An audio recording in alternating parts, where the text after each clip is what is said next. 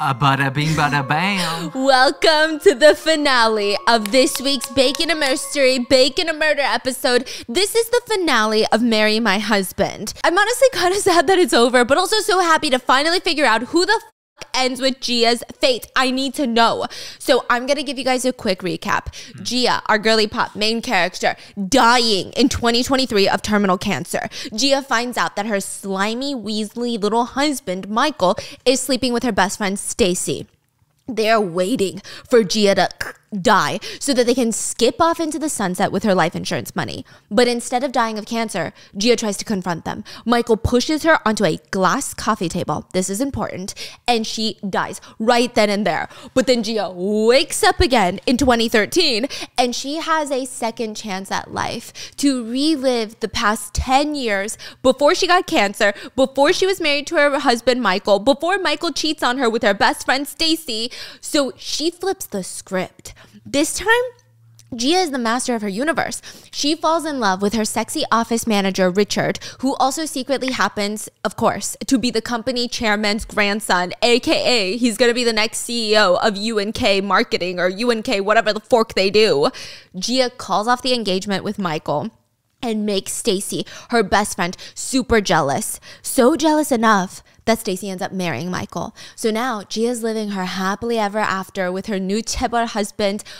But if only life were that freaking easy, okay? Because her bestie, Mrs. Yang, ends up with the cheating deadbeat husband and the stomach cancer. So right now it seems like all the fate is being passed on to the good Mrs. Yang versus the bad best friend, Stacy. Stacy is out for revenge against Yura, remember? Richard's ex-fiance who comes around to claim her Chebar back for no reason at all. And she also tries to kill Gia in the process. Yura literally gets Gia's mom, Stacy's dad, and Stacy and Michael to all work for her to kill Gia. But when the white dump truck, because of course the car accident of doom is heading straight for Gia, Richard swerves in. I guess he tries to die. I guess he tries to die in front of Gia.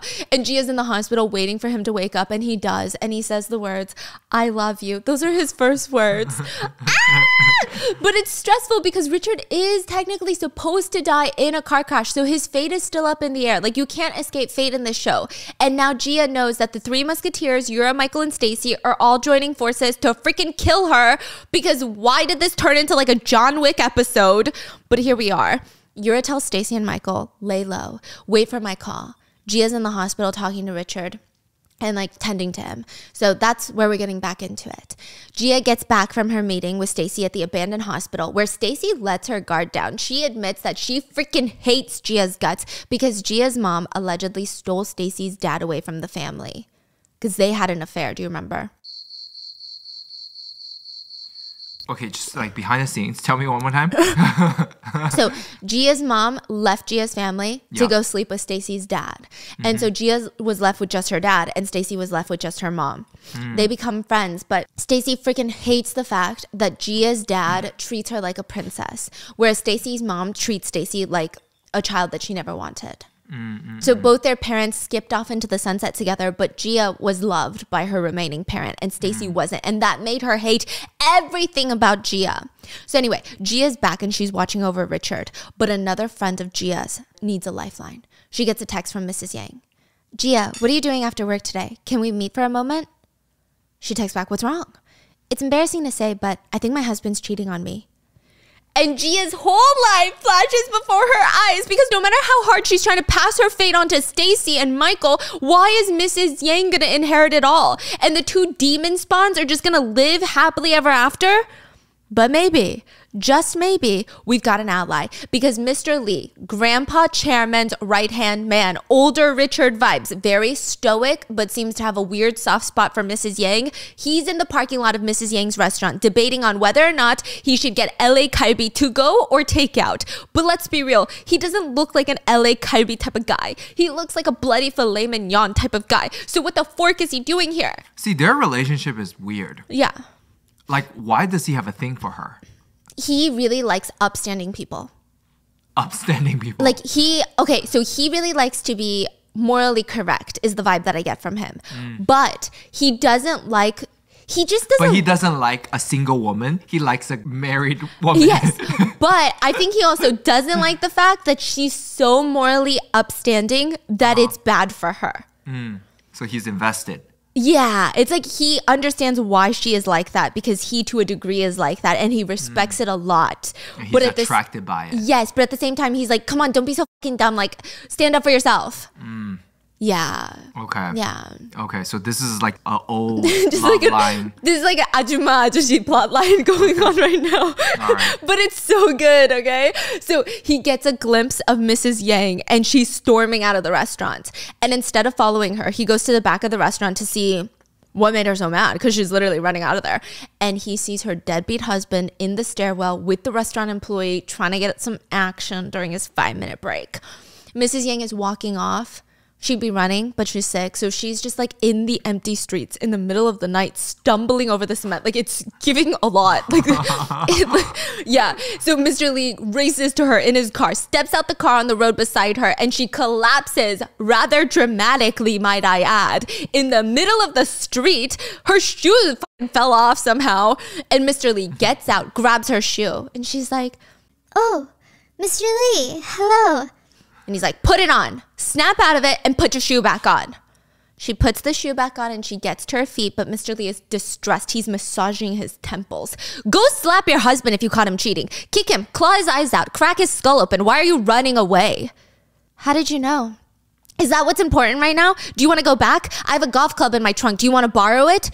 How have you lived to be so upright like this? Even when I'm so out of line, why can't you even get angry? That's why he does it, even at your father's restaurant. Like, it's very obvious that he cares about her, but like, I'm offended. Okay. Like yelling at her at the same time. I'd be like, what the fork is going on right now? This is like, you figure out your feelings about me, okay? Because you're confusing my life. And she's like, whether I get angry or not, Mr. Lee, isn't it wrong to do that? Isn't it wrong to disrespect me regardless of how I act? If someone's kind, shouldn't you be kind back to them? I'm good to my husband, and I wait, and I keep waiting. Shouldn't he come to his senses? Mrs. K, get the fucking golf club. What are you doing? Like, what are you saying right now? Meanwhile, Richard's still in the hospital. The failed vehicular homicide is currently being cleaned up by Yura's bodyguard henchman. He stops by Yura's hotel suite to give an update on where everything stands. The police agreed to close the case as an accident by the drunk man who stole a truck. I found out Gia's mom and Stacy's dad's location, and I'll catch them soon. It's taking too long. I was so worried that I lost sleep. She walks up to him and pats his cheek. No loose ends, okay? But if you thought Yura was just going to cut her losses now and that her plan is null and void and she's going to be like, you know what, maybe I'll go back home to Japan, you're wrong. She heads out for dinner at a very high-end European fusion restaurant, and the food is so good that she asks to speak to the head chef. He stumbles out. Hello, I'm head chef Elby. How was your meal? I heard you wanted to speak with me? Yeah, the meal was great, and I wanted to know, how do you know Richard Yu? So now Yura's plan B is all in the works, and all Michael and Stacy can do is wait. Michael heads into the office the next day, and he sees Richard's desk is empty, and he throws his fist into the air like he wants to tussle, because remember, he found out this is the future CEO of the company, and he's forking around with Gia, who he didn't care about until now, and Gia's not dead, so it's pissing him off, okay? But just so you know, Michael, even if Richard's comatose, he would rise up from the dead just to beat your ass one more time. Bap, bap, okay? And once Michael's boring day is over, he gets back home to sleep with his wifey in mommy's guest bedroom, and he knocks out. It must be hard to be a D-level employee. He sleeps so soundly that he doesn't even notice Stacy taking his phone and writing down Yura's phone number. So now, that was the recap. That was like new information plus a recap, but let's get into it. Richard wakes up and he's like, I love you, Gia, and he gets discharged from the hospital. Gia can finally take her man home, but he's holding a crutch with one arm, limping on the opposite leg, while his other arm is in a sling, and Gia is trying to get him to stop moving so fast, but he's like bulldozing his way in through his condo. He's forcing his coat off his back, and he's walking way too fast, and Gia's like, the floor is slippery, please be careful. Gia tries to help him with his coat, but he's an independent king. To survive, you must be both sexy and self-sufficient, okay? And he's like, it's fine, you don't have to. And he like rips off his coat. She's like, I told you not to move. Richard hobbles over to the couch and he's trying to sneak his sling off without Gia knowing because he's a man. His caveman brain refuses to accept modern medical contraptions, okay? He is an alpha male. She's like, what are you doing? It's fine. The doctors were just worried. I don't need this. Gia forces the brace back on so aggressively that she probably did more damage than him trying to take it off. And she's like, the smart doctors know what they're doing. Listen to them. Don't do anything on your own from now on, okay? You just never listen. Gia's giving mother, okay? Richard is looking at her like, have my babies. And she's like, are you hungry? She walks off to start making him something to eat, but he grabs her and he's like pulling her back onto the couch to hug him. And she's like, what are you doing? And he's like, let's just stay like this.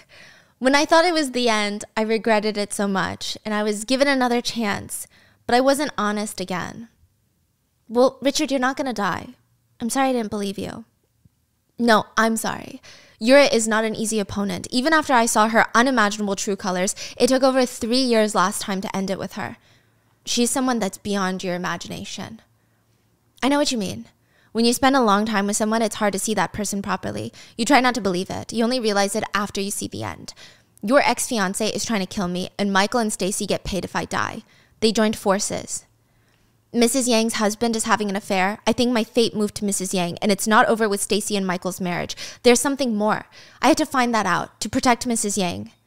Just be on my side. And you just see in this like 5-minute montage, the way Richard completely switches from being stubborn to completely helpless is beyond me. Gia is cooking him dinner and he's trying to grab rice with chopsticks with his non-dominant hand, but he's struggling. Gia's trying to smile at her helpless man and she walks over to feed him. And Richard's trying not to look her in the eye because he's literally doing this just so he can take care of her. The doctor said he can take off the sling. He literally told Mr. Lee, this is the only way Gia will take care of me and baby me right now. So he's keeping on the fucking sling. Gia is shoving spoonfuls of rice and soup into his mouth and he's just living his dream. Men are so simple, okay? And then he's like, Gia, yes, what's wrong? Omelet. And he's like, she's shoving omelet into his mouth. I was literally screaming at this scene though. It's so cute, okay? It's really cute. They're so cute. I'm gonna Throw up. But Richard is not ready to let Gia go. She's at the door saying her goodbyes. I should go, get some rest, and I'm gonna see you tomorrow. She grabs onto his neck and kisses him on the cheek. They don't sleep together? No. Oh. It's a K-drama, honey. Oh. What do you think this is, too hot to handle? Oh. Love Island season 27? Oh. No. So then she's like, thanks for today. So in love. And as soon as she turns around, Richard winces in pain and he's hunched forward and he looks like he's about to fart or take a shit. Oh my God, what's wrong? And he's like, Gia, does it hurt again? And she's trying to inspect his broken arm. And then he just falls on top of her and hugs her. And it's so cute. And she's like, stop it. I can't believe you. Ah! And so Richard is grabbing her by the hand. Can you stay the night? Stop it.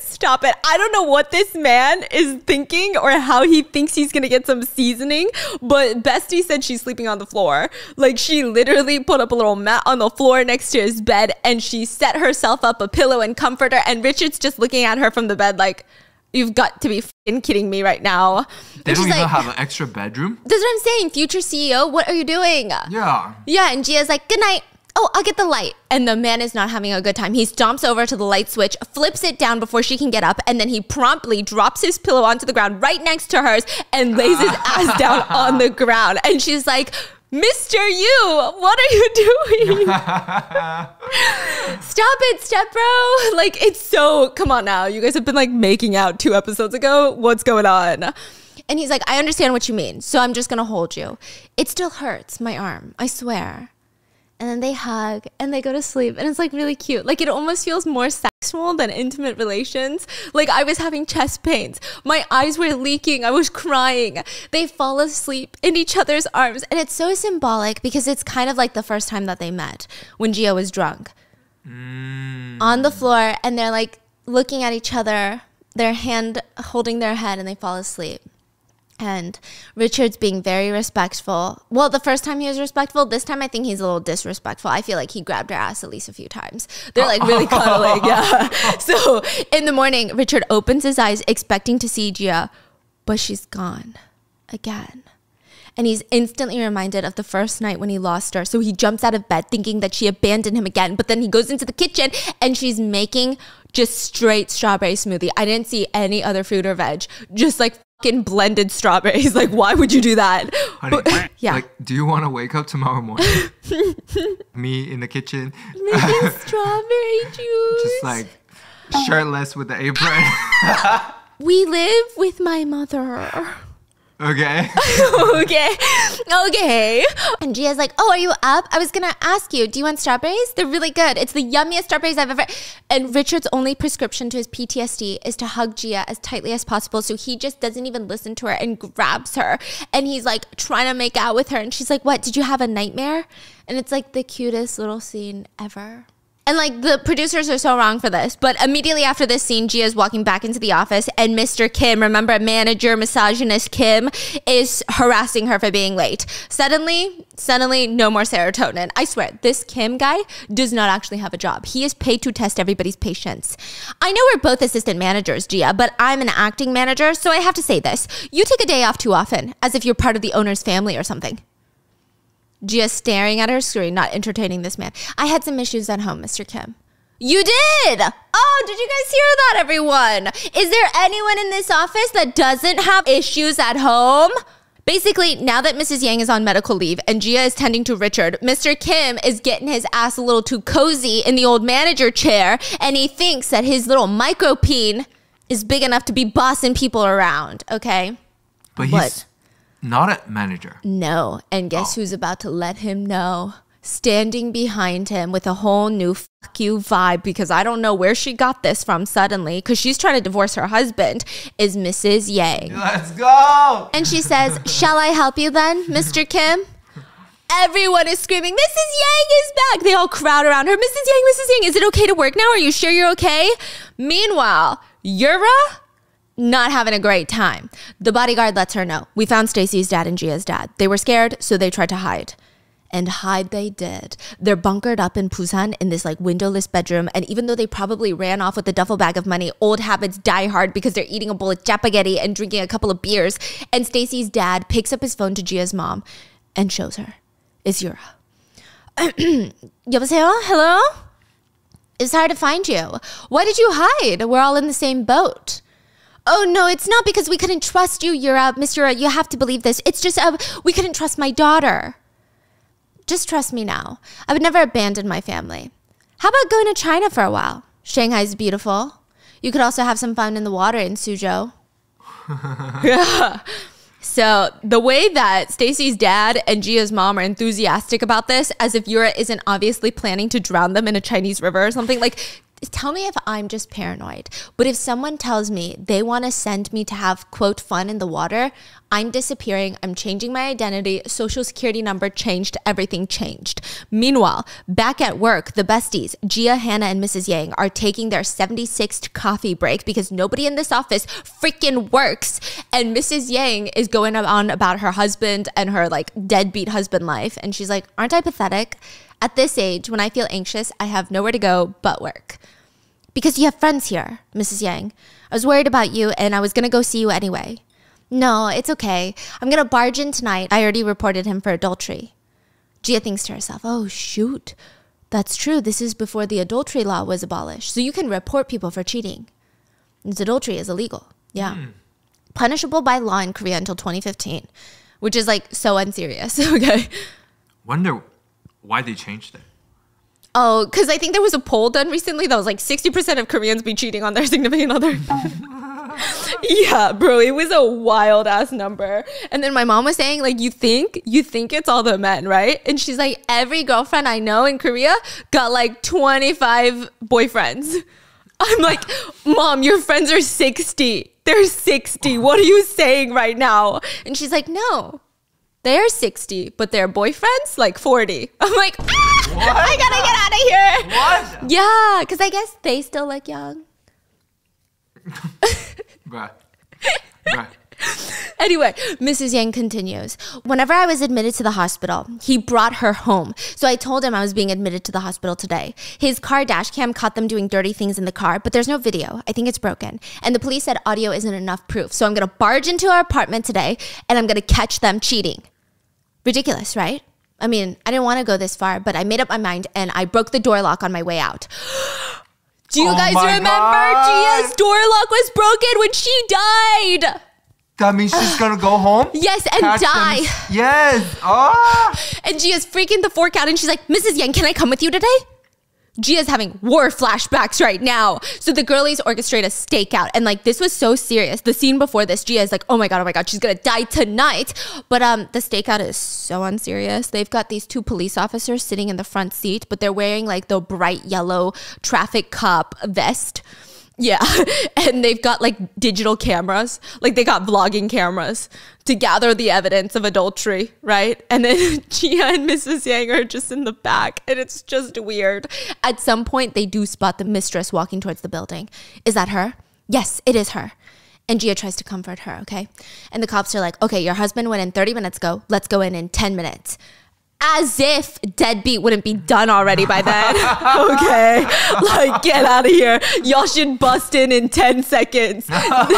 Nothing more, nothing less. It's the perfect amount of time for him.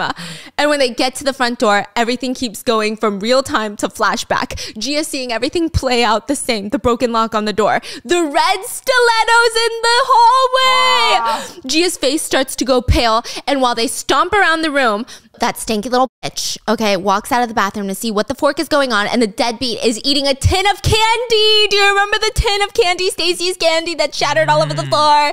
And they're fully clothed, though. And they're coming out of different rooms. And the cop flashes the camera in the deadbeat's eyes and makes it drop. He drops the whole candy onto the floor, and Gia is having PTSD right now. The same thing happened. And at this point, Gia is certain someone is more than likely gonna die tonight. The candy has fallen right before she got pushed onto the glass coffee table, and she looks over in the living room, a glass coffee table. So deadbeat ignores the fact that there's 2 police officers, and he just talks directly to Mrs. Yang because, Can I just tell you something? Can I tell you something? cannot tell you something. The police in Korea don't have guns. The investigators do. So like regular police, like they're treated like traffic cops. So like nobody takes them seriously. Yeah. That's probably worse than traffic cops. Worse than traffic cops. I'm still scared of traffic cops here. Yeah, but no, in Korea, it's like you don't even really acknowledge their presence. So that's what deadbeat is doing. Deadbeat is like, what? What is this, huh? What's going on? Hey, why are you here at this hour? Aren't you supposed to be at the hospital? Which is like a very interesting way to address your wife that lives there. When you just got caught with another woman in the house in front of 2 cops. Exactly. And like, what is Gia doing here? I'd be like, what are you? Who are you? But things start to click for deadbeat and his little stinky bitch. So she points to the dinner table full of Tupperware and starts to explain. He said you were in the hospital, Mrs. Yang. I came to give some side dishes. Maybe I was out of line. I see him at the restaurant often, so I considered him part of the family.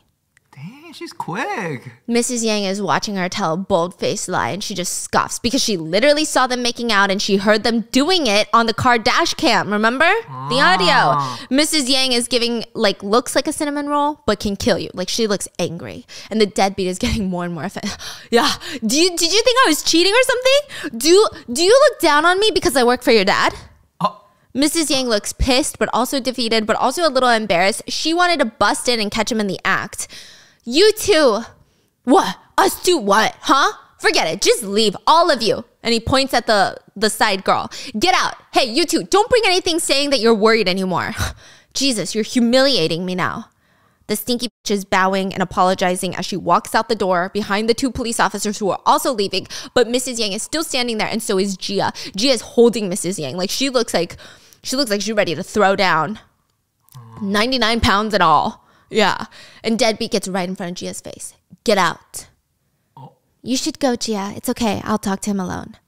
Gia hesitates, so deadbeat asks her again. What, you're not going to leave? But as Gia's scoping out the scene, she notices the coffee table made out of entirely glass, and she makes her decision. I'll leave. But before I go, she lets go of Mrs. Yang's arm, goes to the right corner of golf clubs, and she gets it and smashes the table. She keeps swinging and swinging. It smashes into like a million pieces. I don't know why she couldn't have just like moved it out the way. Because like I feel like shattered glass is also dangerous. But she just like has her own little moment smashing it, and they're all just... Problem solved. Fate eliminated. Fate, I won. And Mrs. Yang is looking at her like, I didn't know she's that crazy. Like, I am so confused who I'm working with. What's going on?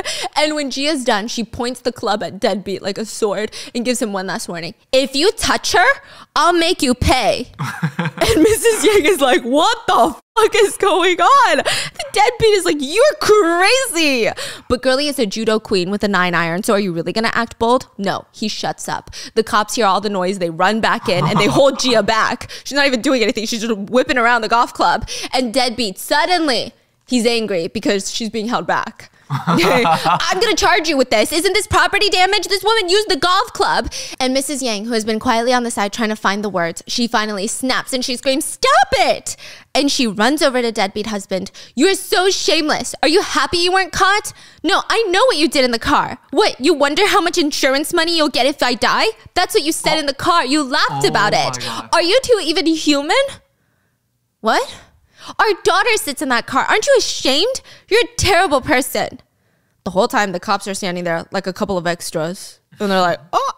They're restraining Gia by like holding the edges of her jacket with the tips of their fingers. Like they're so fucking unreal right now. And the Deadbeat is like, what are you saying? You don't even have any proof. Hey, that's... And Mrs. Yang slaps him hard across the face. But once that registers what the fork she just did, he shoves her. And Mrs. Yang falls exactly like Gia in slow motion and onto the shattered glass. If Gia hadn't broken the coffee table, Mrs. Yang would have died that day. Gia panics, literally sees her life flash before her eyes, runs over to Mrs. Yang, and she's screaming, you crazy fucking bastard! And the cops suddenly remember, oh my God, assault is illegal. So they grab Gia and they grab Deadbeat and they take them all away. And it's like a whole freaking thing, okay? Anyway, Gia and Mrs. Yang are at the police station and Richard and Mr. Lee rush in and it's like a Wattpad. It's like a Wattpad moment. Why is Mr. Lee everywhere? Like, I don't know. Why is he even called? That's what I'm saying. You are not even... Oh, he's UNK's attorney. Oh, okay, fine. But like true, he's everywhere and I don't know why. Yeah. Like I didn't know attorneys were that busy, you know? Like do they really have to be everywhere busy? I thought they just stay in the office. Like I thought attorneys are never available. They're never available, You know what I mean? bro.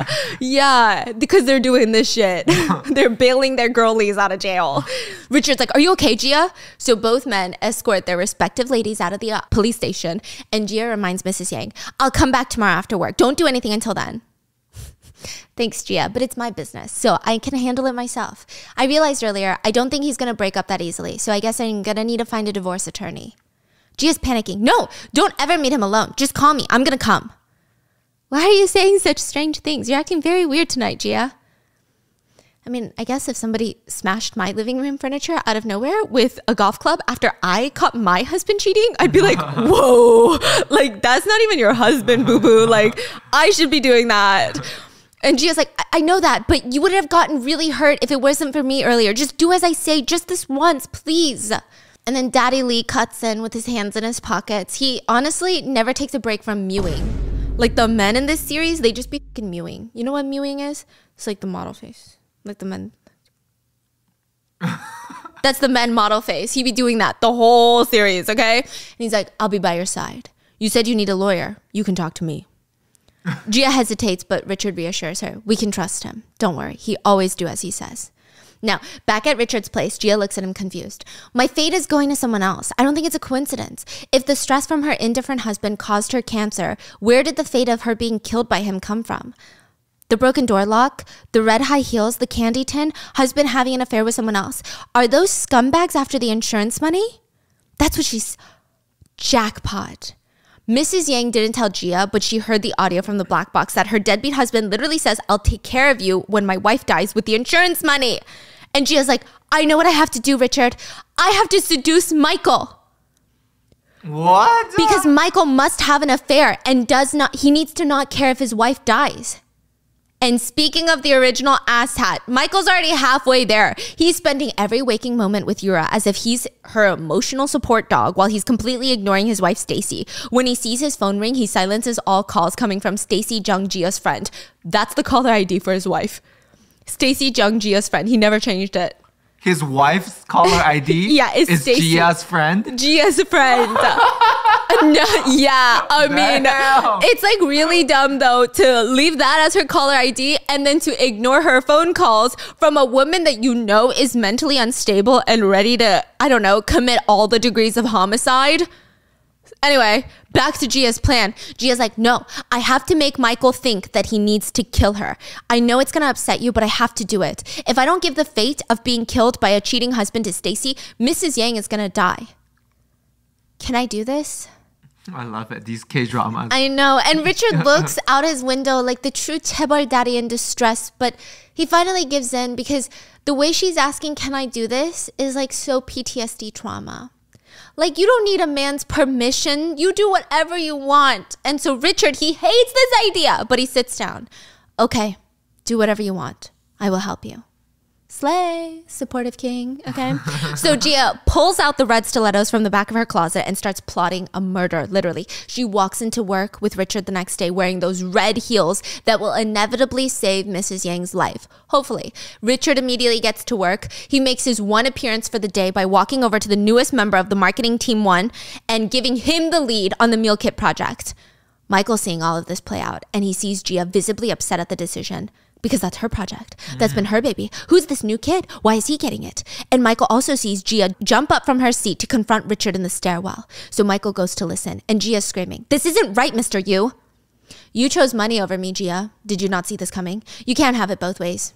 Fine, I'll find a new job. In return, let me finish the meal kit project. This project belongs to Mrs. Yang and me.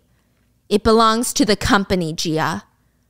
Sir, don't let personal matter. I gave you the meal kit project because of my personal feelings towards you. I don't want to see your face anymore, so take the day off. And resigning would be better." Who's saying this? Richard to Gia. Dang. I know Richard is acting, but he was too good. Like, I would cry. Anyway, it works. Michael's been sitting there listening to it all play out, and he's like, wait a freaking, it makes sense. It makes so much sense. He goes into the break room, and his job duties include wrapping company welcome gifts. So he's doing that. Yeah, he got demoted heavily.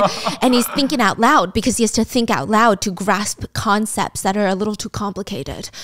So the money, because remember, they found out that Gia has $80 million of real estate in her name. Mm-hmm. So the money... And then she broke up with, oh, that makes sense. He's like, I get it. Tebar's grandpa probably gave her the money, like the K-dramas being like, stay away from my grandson. And then she took the money and they broke up because he's thinking that makes more sense because why would Richard give her money? She's just a girl. Girls are idiot. Gia walks in. Why are you doing this alone? What? My position turned to crap because of somebody, so I have to wrap presents. As I said before, none of this would have happened if you didn't start seeing Stacy. Don't be ridiculous. You screwed me over so that you could switch to Mr. Yu. You're right. I am. But the situation has changed, Michael. Do you want to have a drink with me later?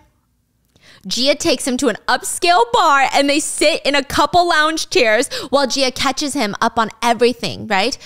So 60 million. Michael's acting clueless. Yeah, the chairman said that he'd gladly pay me that much if I broke up with Richard. I mean, of course, it's not all cash. There's real estate, too. He took care of all the taxes as well. So I don't even know how much money I have. I have an asset manager. I mean, Mr. Yu, Richard is pretty angry with me for taking the money from the chairman. But what else was I supposed to do? Michael takes a quick tinkle in the men's bathroom and he's like, this makes so much sense. But you know what makes more sense? Marrying Gia. Oh yeah, I gotta marry Gia because if he marries Gia, then he gets all that money. Very good, very good. Meanwhile, when he gets back, Gia's working him like a little puzzle, okay? Like a 4-piece puzzle. He's very simple. And she reminisces on all the all-you-can-eat barbecue spot that they always went to when they were broke and how they would eat nothing throughout the day just so that they could fill up more at that restaurant. And Michael says, why would you want to remember something so pathetic? Oh. Why is that pathetic, Michael? It was so cute. Back then, everything felt precious and priceless when I was with you. Money wasn't that important to me. I mean, I feel like she just backhand roasted him, okay? And she's like, I really liked you. Well, there was no one like you, Gia. You could put up with me too. So you and Richard really broke up? I thought so, but actually, I almost had a big accident recently. Oh, really? Like what kind of accident? It was with a dump truck, so I could have died. But Mr. Yu came out of nowhere, and everything got so complicated. I think he took the fall from me. Do you know who the driver of that truck was? What? No. How would I know that? I didn't even know that you were almost in an accident. It was Stacy's dad. Michael looks like someone just plucked his little blueberries. You didn't know she'd stoop so low, did you? I didn't either. I guess she really hates me, but I can't believe she tried to get her dad to kill me. She's crazy. I didn't even see her true colors with this accident. Richard put someone on me. If not, how could he have shown up? He was watching me. We hadn't met since we broke up. It doesn't make any sense. Ugh, I just don't know. I feel like I'm going crazy. I feel like I'm being watched and I'm scared. What do I do? Okay. So you haven't come to work because it was because of me. I couldn't just leave Richard. Fortunately, he wasn't hurt that badly, so he's been discharged from the hospital. But when I told him that we were through, he told me to resign. Michael starts to gaslight himself. She is telling the truth. Oh, yeah. Michael and Gia start making their way to the train station. So she lets Michael's pea brain do some calculations. He's thinking to himself, something felt off, and this was it. Yes, Richard is rich, so she was right to switch over to him. And she was also right to break up with him for $80 million. She wouldn't make a good wife for a rich guy anyway. If she has $80 million, then I shouldn't kill her. Because if she dies, her mom and the others will split the money, but nothing's going to come to me. But if I seduce her again, that $80 million is mine. Gia lets the frog boil itself, and then she strikes. Can you break up with Stacy? What? You know how scary she is now. Come back to me. I can't do this alone. Actually, never mind. I should go. Michael grabs Gia as she's walking away and hugs her tight. Of course, hot guy Richard is parked like 5 feet away in his brand new Porsche Panera Bread muffin wagon, and Michael does not notice him. Michael's like, I'll call you. Gia watches Michael walk away, and she makes eye contact with Richard. Yikes. She gets in his muffin bread mobile and awkwardly looks over to see how mad he is. I'm sorry. I'm sure you hated seeing that. Richard doesn't say anything. He just gets out of his car, and Gia lets out a huge breath like, this is it. I ruined it. But he pulls her out of the car and just hugs her. Because it's like, again, why are you apologizing like that? It's so clear she doesn't have feelings for Michael, clearly. But like the fact that she feels the need to apologize to him. So he hugs her and she's like, you like me a lot, don't you? And he's like, well, earlier Michael seemed to be regretting what he did. Michael? No, he's not regretting what he did and breaking up with me. He's probably crunching numbers in his head right now. Meanwhile, Michael does look pretty happy with himself. He's now locked in 2 millionaire women who are fawning over his micro PP. He gets a call from Yura at this time, not Stacy, so he immediately picks up. Hey, are you coming today? I was just about to call. I think things are going to get easier. I just met with Gia Kang. She has no idea that I was involved. So you just have to take care of Gia's mom and Stacy's dad, and then she'll come to me with $80 million, and then you can get UNK or Richard Yu. Do whatever you want with him. We'll become each other's support forever. I get to marry Gia, you get to marry Richard. Yeah, I see. So nice and easy, isn't it? She hangs up the call and she turns to her bodyguard, who's had like 3 whole lines for the past few episodes. He just stands there. He underestimates his ex-girlfriend. I told you, didn't I? Men are not scared of the woman that they've already slept with. Where's Stacy's dad and Gia's mom?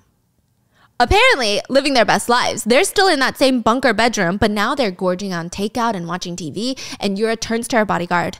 Let's kill him. The bodyguard is like, girlie, I get paid to stand by the wall and open your car door. Like, please do not loop me into this. Pardon? Is it because of what Michael said? No, nothing bad can come from it. If Gia wants to return to Michael, she shouldn't find out that we tried to kill her and that he tried to kill her. And even if she's up to something, she can't prove anything with those 2 gone. Also, it's easier than keeping them in China, isn't it? So while Yura's plotting to casually kill off 2 main characters, Michael also seems to think getting rid of people is easy. He finally comes home and he talks to Stacy. Let's get a divorce. We don't have kids. Honestly, I have no reason to live with you. Nothing good came from being with you. Oh, right. You still can't reach your dad, right? By any chance, Did you meet Gia Kang? Yeah, I mean, I saw her at work. Why do you ask? I thought about it. If you and Gia get back together, because she has $80 million now, then I'll be the only one getting screwed over. Oh. Stacy smiles this crooked, terrifying smile. Anyway, remember that one time Yura went to see LB at the restaurant? Uh-huh. Well, she bought the building and closed down the restaurant, and LB gets to work one day and they're out of business. They're out of freaking business. And guess who walks out the door to all the employees? The door opens and she's got a black leather coat on, and Yura struts out and she's smiling at LB. She ushers him inside. Double the pay.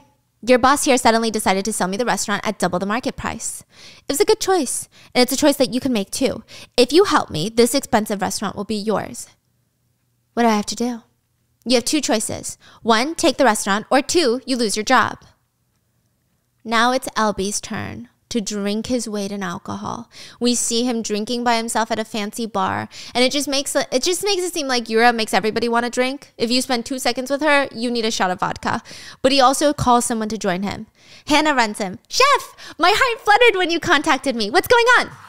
She sits down next to the miserable LB. Well, when Gia turned me down, it was so nice to get comforted by you. So I called you again. Bruh, he's so bad with women. Well, is something wrong? I'm unemployed now. Oh. At least we know he's one of the good ones. We don't know what Yura's offer was, but he turned it down. Why? Come on, you're still famous and handsome. Most importantly, your food tastes good. So you might be unemployed for a second, but the industry's small. The restaurant suddenly closed, so all the gossipers will talk about me. Yeah, I figured. It's the same with me. People don't believe us without even trying to get to know us, you know? If only a half-decent chef... Oh my gosh! Why did I think of this? Oh my god, this is perfect! So the next day, Hannah brings in LB into the office. He's gonna be the first meal kit chef launch. Oh, shit, that's so good. And Gia's like, why didn't I think of you? And LB's like, I don't know if I can be of any help. He's such an insecure guy, okay? But anyway, he asked Gia to talk to her privately. And honestly, it makes Hannah feel a little bit jealous, but it's fine. And LB honestly tells Gia everything. Thanks for telling me, and I'm so sorry. No harm will go to you. That's not why I'm telling you. And he looks over at Hannah's desk. Anyway, I didn't tell Hannah. So we don't know what Yura's offer was. But Gia immediately calls Richard to report this new information. Yura bought Werther and asked LB to help her. He said no, and she fired him. And she didn't tell him what she needed help with. I know what it is. Don't worry. I'll call you later, okay? I'm with someone right now.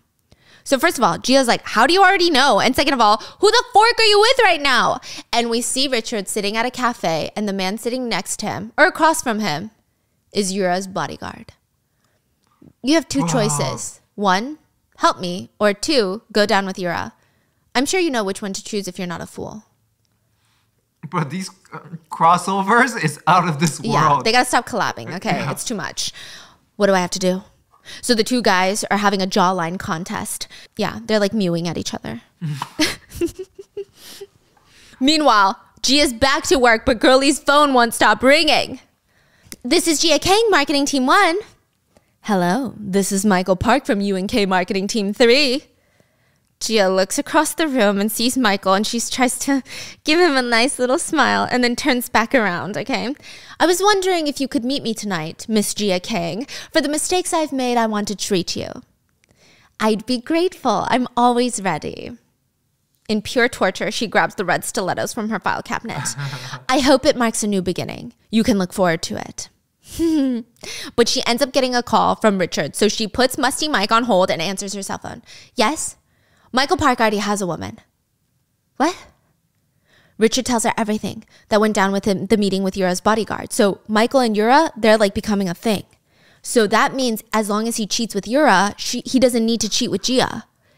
He just needs to cheat with someone on his wife, okay? And now the bodyguard... Does Yura actually like Michael? Like, when they say it's a thing, like, does she actually like him? No, I think she just likes to fuck around, and I think she's trying to see how she can use him. And she thinks that one of the best ways to keep him under her finger is to probably sleep with him to make him feel like he can be the next head of Cloud Air. Yeah, and the bodyguard brings a gift to Yura. It's an authentic box with new red stilettos and a candy tin right next to it. Remember, candy tin, the stilettos are important. Oh. And Yura's like, what is this? And the bodyguard says, I'm not sure. Someone brought it in today. Shall I get rid of it? She opens up the box and pops a yellow candy in her mouth. No, just leave it. Reminds me of the good old days. Spring is my favorite season. There's something about the sunshine and the air. It's in the season to thrive. I mean, in everything from your mental health to your bank account, it is the season. Making progress, though, with your finances is just not easy. But with the right checking account, it can definitely feel easier. Chime's online checking account has a lot of really useful features like fee-free overdraft of up to $200 for eligible members. Just set up a qualifying direct deposit, sign up for SpotMe, and Chime will spot you up to your limit when you make a debit card purchase or cash withdrawal that exceeds your balance. Plus, you get paid up to 2 days early with direct deposit, all while managing your money on the go 24/7. Chime has no monthly minimum balance or overdraft fees, and there are no fees for accessing one of the 60,000 Chime-friendly ATMs. You can use the Chime app to find the nearest ATM, and you can easily use Chime to even wire money to your friends, even if they're not Chime users, which they should be. So sign up for Chime today. Joining takes just minutes. Get started at chime.com/baking. That's chime.com/baking. Banking services and debit card provided by the Bancorp Bank N.A. or Stride Bank N.A. members FDIC. SpotMe eligibility requirements and overdraft limits apply. Early access to direct deposit funds depends on payer. Out-of-network ATM withdrawal fees may apply. So the scene has been set, and Gia just found out she doesn't need to seduce Michael anymore. So she picks up the phone to Musty Mike again and says, thanks for waiting, but I don't think I can do dinner anymore. Oh, is it because of work? I get it. I'm free tomorrow too, Gia. I'm even free on the weekends. It's the infamous Gia Kang. I'm free whenever. No, what I meant is, Michael, I'll never do business with you. What? The only thing you know how to do is sugarcoat things. You'll ruin everything that you touch and aim for insurance fraud. You're too incompetent to work with. And what really surprised me is your HR method. You especially excel at recruiting female talent. I was surprised since you just got married. You're amazing in genuinely so many ways, in all the bad ways. Gia looks over her shoulder to give him a small smile. Good luck in the future. And then she slams the phone down, and Hannah's like, wow, client must have been a real scumbag.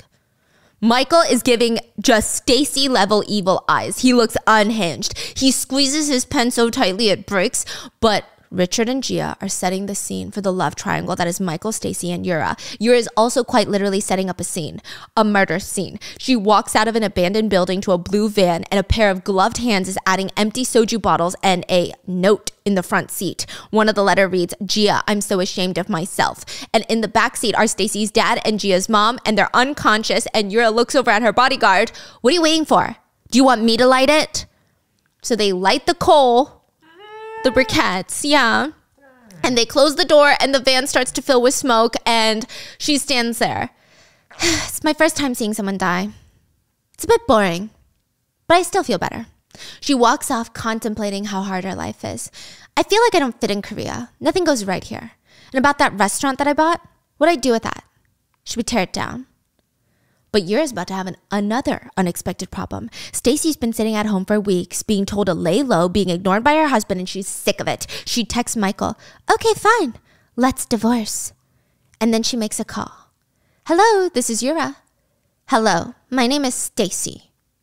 There is like so much going on right now. Like people be killing people, bulldozing Michelin star restaurants, and Gia is still working late at night. All the lights are off and she's sitting at her desk alone, but it doesn't seem like she's working on the meal kit. She's leaning back in her chair. There. It fits perfectly. Why is everything working out so well? And she gets a text from Richard. I'll be there in 5 minutes. Finish up and come down. So she's the only one in the office. But before she starts grabbing her purse, her office phone rings and she's oblivious. She picks it up. Hi, this is Gia King of Marketing Team 1. She just hears breathing on the other line. And then a laugh. Like a distorted... Who is this? She doesn't even want to know the answer. She slams the receiver down and she's looking freaked out. And then it rings again and she picks it up. Who are you? Why did you call the office phone? It's Richard. I'm sorry, you didn't pick up your phone. Oh, shoot, my phone is already in my purse. I'm sorry. I thought I was closer, but I'll actually be there in 15 minutes. But behind her, we see a shadow of a person rushing through one doorway to the next, and she starts hearing thumping. And Gia starts walking towards the noise. Like, why? She reaches the break room, and it's just water dripping from the sink. Okay, that's weird. She turns it off, and then the lights shut off, and she rushes over to her desk to grab her things when she hears Michael's voice, Gia Kang. And he chases her around in the freaking office, and she's like hiding behind the cubicles. It's so dark. There's no lights on. And for some fucking reason, she doesn't take off her stilettos and use it as like a weapon because she's still got to look good in all these scenes. And he's like laughing maniacally, and he's just taunting her. You should have known your place. That's the problem with women. Was it fun messing with me? And then he reaches for her. He finds her hiding behind a cubicle, and then he grabs her and slams her up against the wall. You've got a strong stomach. I like money, but aren't those rich people disgusting? They disgust me. People like Richard. And he's screaming, how dare you mess with me? Let go of me. Let go. What? Are you scared? Why did you make a mockery out of me, huh, Gia? I really wanted to go back to you. I wanted to try hard this time to make it work. You tried to kill me. You tricked me, Gia. You treated me like crap. Michael could kill her right now, but Gia's not going to beg. He killed her once, but this time she's not scared. You can kill others, but your life's that precious, huh, Michael? I thought about how to pay you back. I could just give Stacy to you, but how do I send you to hell? What? Hell? Do you want to die? He holds up his hand to slap her, but she starts laughing. This is it, huh? Kill me. But make sure to kill me for sure this time, or I will kill you. Michael backs off for a second, and then he grabs Gia's throat with both hands, and he starts screaming, die! You want me to kill you? So I will die! And Gia starts laughing. Are you laughing? Just die! And then she's like, kill me! And he's gripping her neck tighter and tighter, and honestly, it's like a lot, because you can literally hear him squeezing tighter like a rubber band about to snap, and you can like hear her. It's a lot! So her body goes limp, and Michael is slowly holding her neck as she falls to the ground, but at the last moment, a force whacks Michael, and he gets flung to the side, and Gia's on the ground, and Richard is trying to get her to wake up. Gia, are you okay? Gia, wake up. Michael gets up slowly. You disgusting bastard. And in the end, Gia's laying on the cold, hard office floor, and her last thoughts are, was I destined to die in Michael's hands? And that's the end. No, I'm just kidding. That's the end of the episode. Okay, Michael gets back on his feet, tries to attack Richard, but he gets one punch in before Richard grabs him like a potato sack, lifts him to his feet, flips him over onto the office desk, and with his broken hand, he starts pummeling Michael's face. He slams him around so hard, like, because, you know, the car accident, he has a bandaged hand. You can see the blood seeping out again. Yeah. Meanwhile, on a less violent note, Mr. Lee is driving Mrs. Yang home from a meeting with the divorce attorney and all of that. You know, he's got the 3 S's. I thought he's the attorney. Yeah, he is. Yeah. But like, I think he's got like a whole team. Oh, okay. Yeah. He's the 3 S's that she needed. Single, stable, job, sexy, right? And then he's like, tell me again.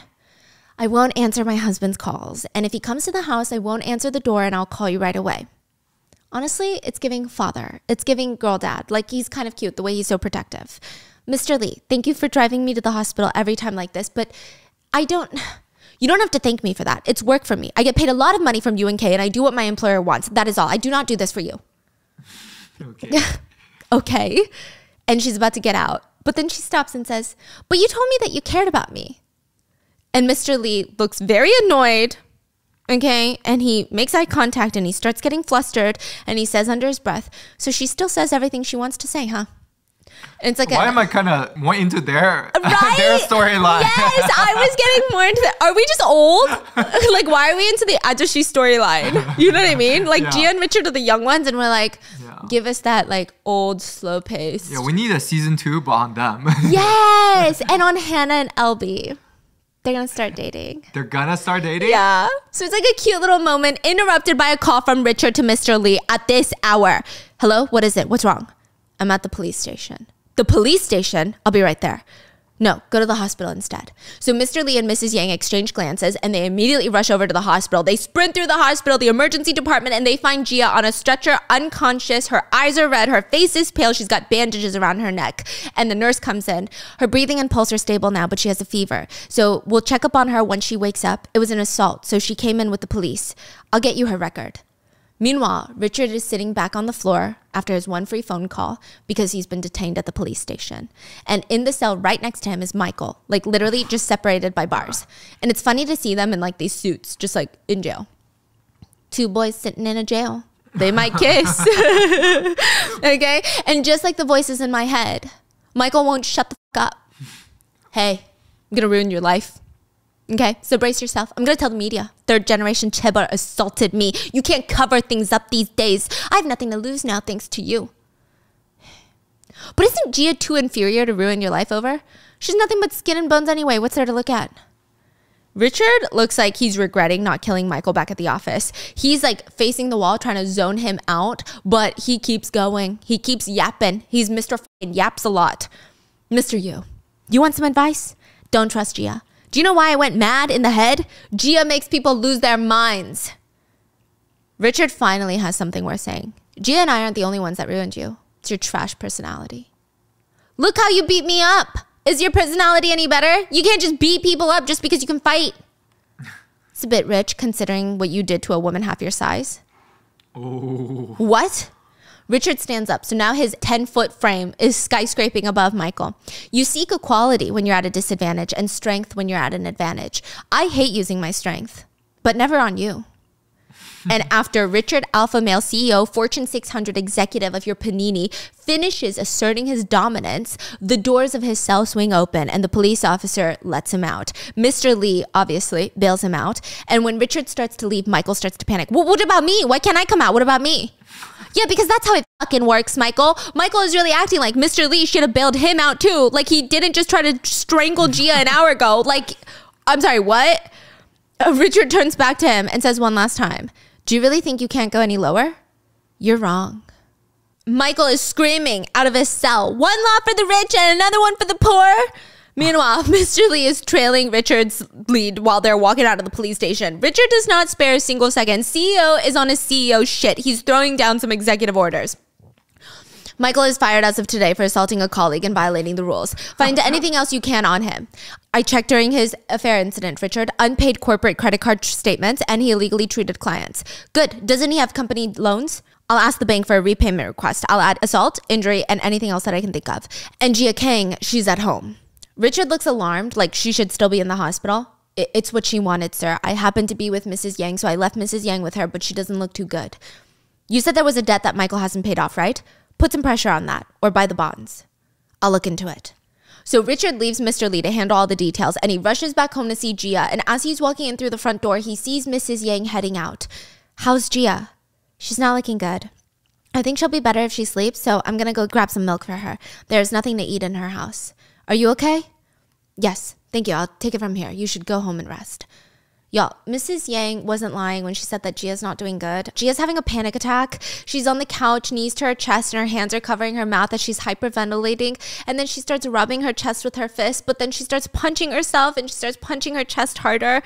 I think it's more like she's trying to breathe or something type of punching, or she's like just so upset and frustrated. And then her arm freezes midair and we see a strong, powerful CEO billionaire hand wrap around her wrist.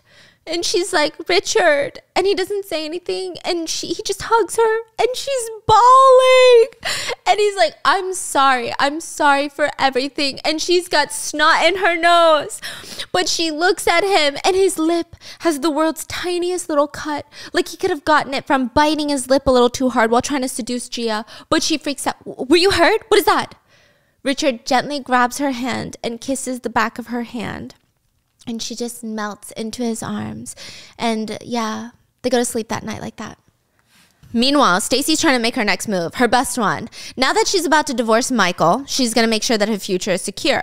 I mean, she did just blackmail her dad and Gia's mom to kill her best friend Gia, so she needs to do something a little different.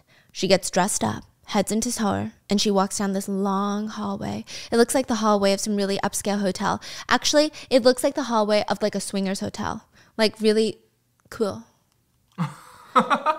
Like BDSM vibes, you know? You know what I mean? I'm not judging. I think it's cool. It's like a vibe, but like you just know what kind of person she's gonna be meeting. It's not gonna be her pastor, okay? That's for fucking sure. She does need Jesus, but it's not gonna be her pastor. She walks in, red carpet, everything is red. Even the sofas are blood red. And the woman sitting across from Stacy, dressed head to toe in red. Yura. Hello. Huh? Yura looks Stacy up and down. Is that all? Surely that can't be all, considering you called me because your husband's in my care. That's kind of too weak of a greeting, isn't it? But Stacy's not about to waste time. She's an efficient girly. She pulls out her phone from her purse, places it on the table, and presses play. Stacy has recorded the conversation that Yura had with Stacy's dad while they planned to hide the truck that they were trying to crash Gia into. And they literally talk about it like that. Like there's no code words. It's just like, oh yeah, the car that we were trying to commit vehicular homicide with, pummel Gia with, murder homicide her ass, that one? Yeah, we're gonna get rid of it.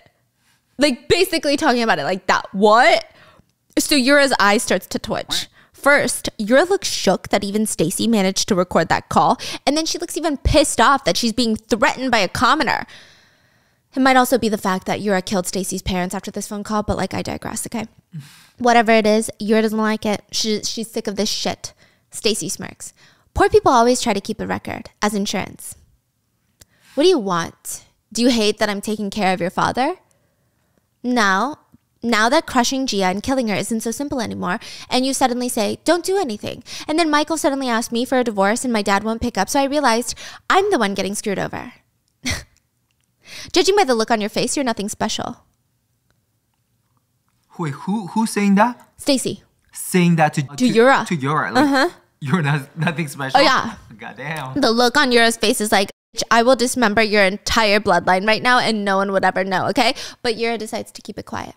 So I get to ask the questions now, Yura. What can you do for me? We don't know what Yura says, but Stacy leaves shaking with anger and Yura's bodyguard walks in to check on her and she's pissed. Yura's sitting there and she asks to nobody in particular, are the shrimps in Korea poisonous? Why don't they know their place? Have their parents' bodies been found? I'll check the police report. Make sure there's no news about Stacy's dad being dead. Stacy shouldn't feel threatened right now. Michael and Stacy... Can we take care of both of them at once?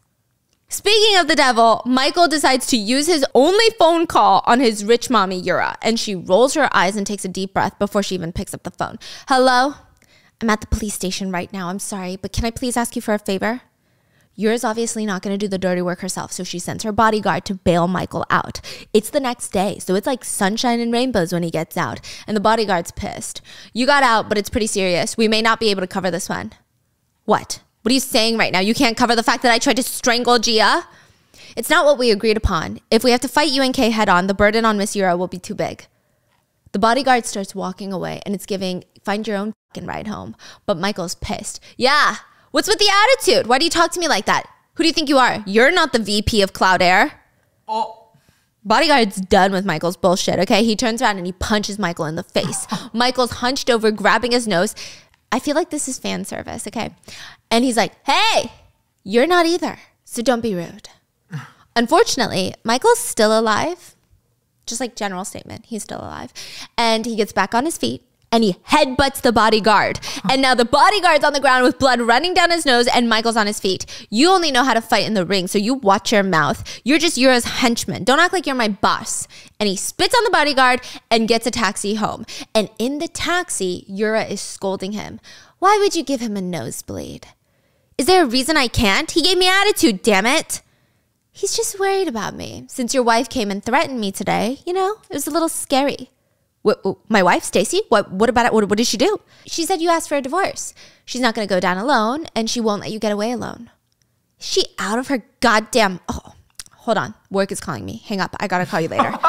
While Michael was in the holding cell, Mr. Lee has been up all night ruining Michael's life, and he's about to get phone call after phone call in this taxi ride home. Hello? It's Mr. Lee from UNK. Mr. Park, I called to say that you're fired as of today.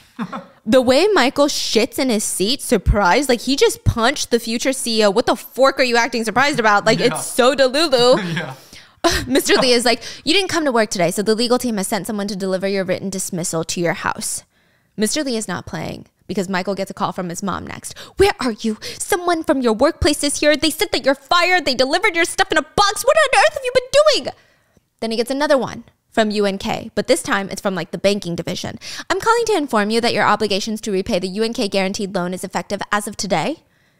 Damn it. He hangs up and the phone calls are just a start. The appetizer, okay? He spends the whole ride declining phone call after phone call after phone call, and then he gets out in front of his mommy's house and he looks up and he sees 6 scary dudes in black suits and leather and gold chains. You never want to see a mother in a suit and a gold chain because that man does not have a legal business. That man does not have an LLC, okay? I mean, he could. Yeah, he very much could, but not in Korea. Not in Korea. The gold chains and the suits, gangpe. That's what you call it, gangster. They're just casually standing on the curb. They're doing the kimchi squat. They're spitting on the floor. If I saw that, I would shit my pants. Actually? Yeah, yeah, okay? When Michael gets, sir, why don't you pick up your call? They all start circling him. Like literally, like a cheerleader circle around Michael. When trust is gone, we get a physical rights waiver signed, you know? They walk straight up to Michael's face, and the leader presses his finger into Michael's chest. For those who don't pay back money, everyone, which hole do we poke to get money back? Hole? What hole? Pretty sure Michael gives the loan shark some convincing excuse because they barely rough him up. Like, no holes were touched.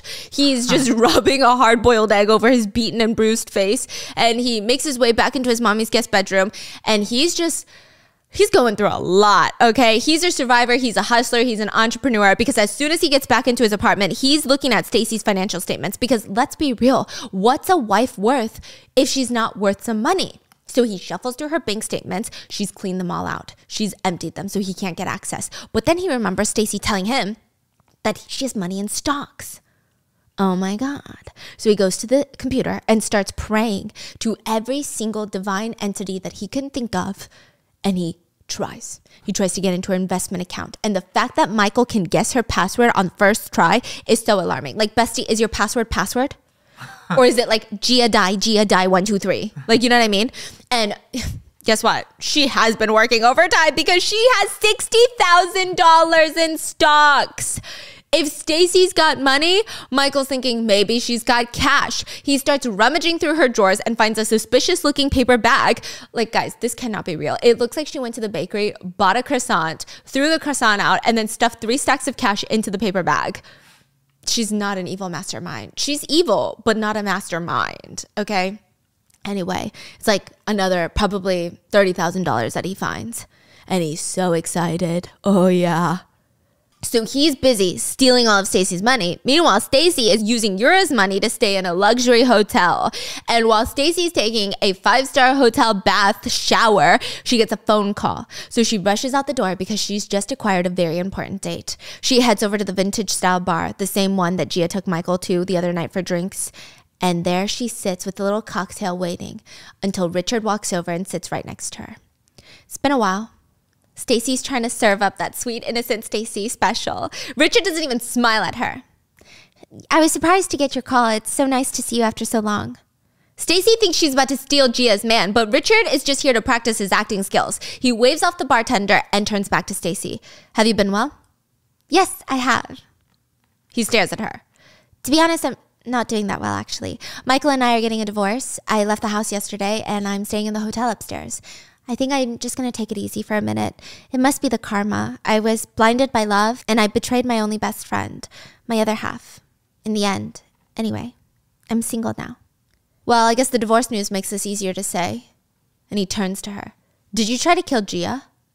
Oh. Stacy's smile drops. You can see her entire facial expressions change, even only through her mouth, okay? She's got the look of a predator about to become prey, and she's about to attack. But Richard says something Stacy would have never guessed. I would have done the same thing. I know Gia and Michael are seeing each other again. Are they really seeing each other again? Stacy doesn't sound that shocked, but she looks like half of her face is about to start twitching. Let's charge them with adultery. I'll let you know when and where to go. Stacy, if you want, I'll get you the best lawyer too. You can just fulfill your role as his legal spouse. Why? Because it's not fair. Isn't your life ruined because of Michael? If you divorce, you won't be rewarded for your work at the company. You'll be left with nothing. That's true. For me. But what do you gain from this? I want her back. I like Gia, so I hate that she's with him. I'm going to make her come back to me. So help me. Stacy's lip twitches. She hates that Teboy wants to be with Gia. Even if Gia cheats on him, he still wants to be with her, okay?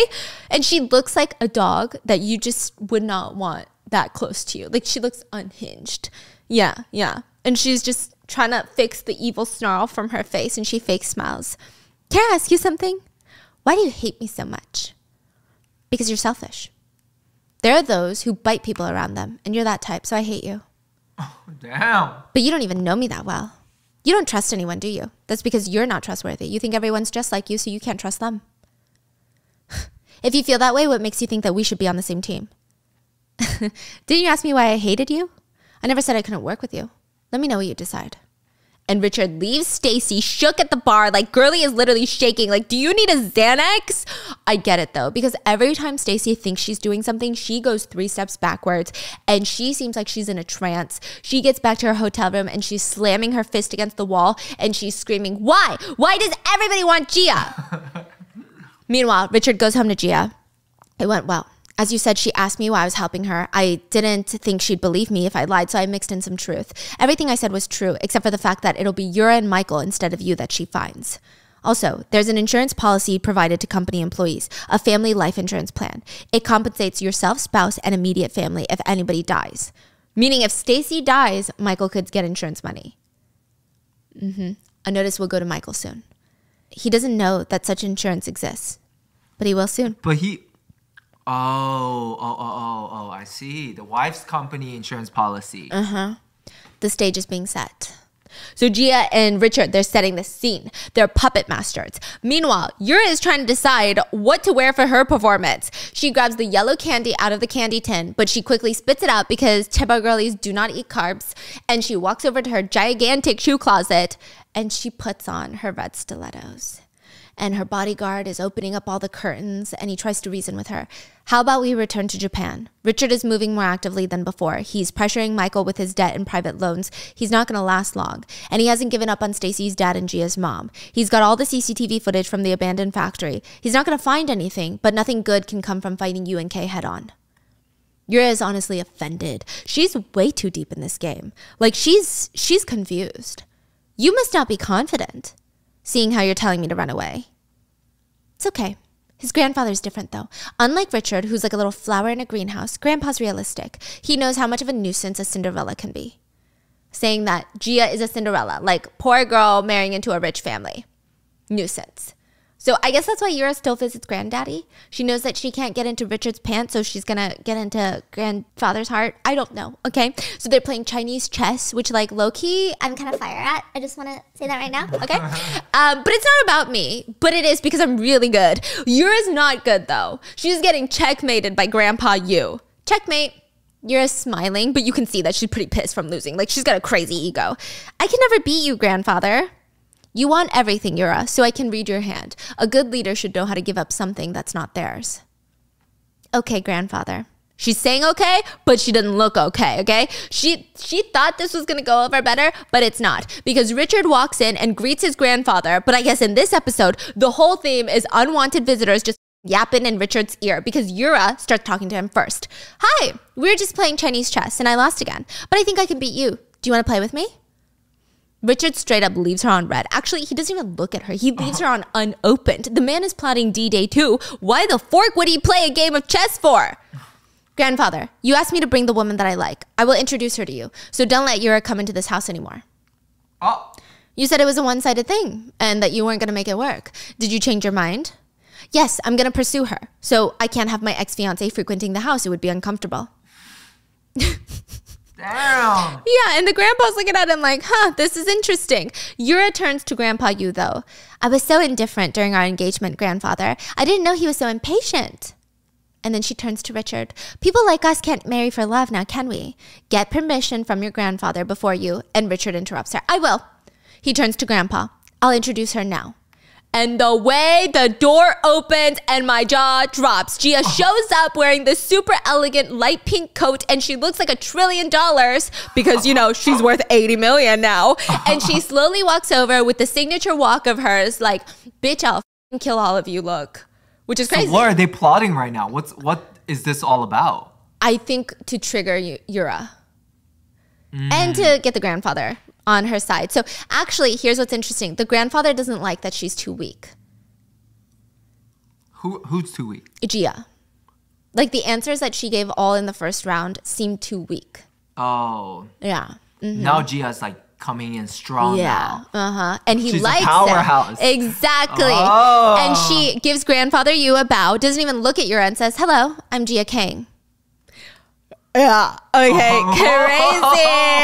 Crazy. So Yura gets yeeted out of the house and she's now plotting her next half-ass murder attempt. Her bodyguard is trailing behind her, waiting to just pick up all her shit. And she's screaming, let's get rid of Jia Kang.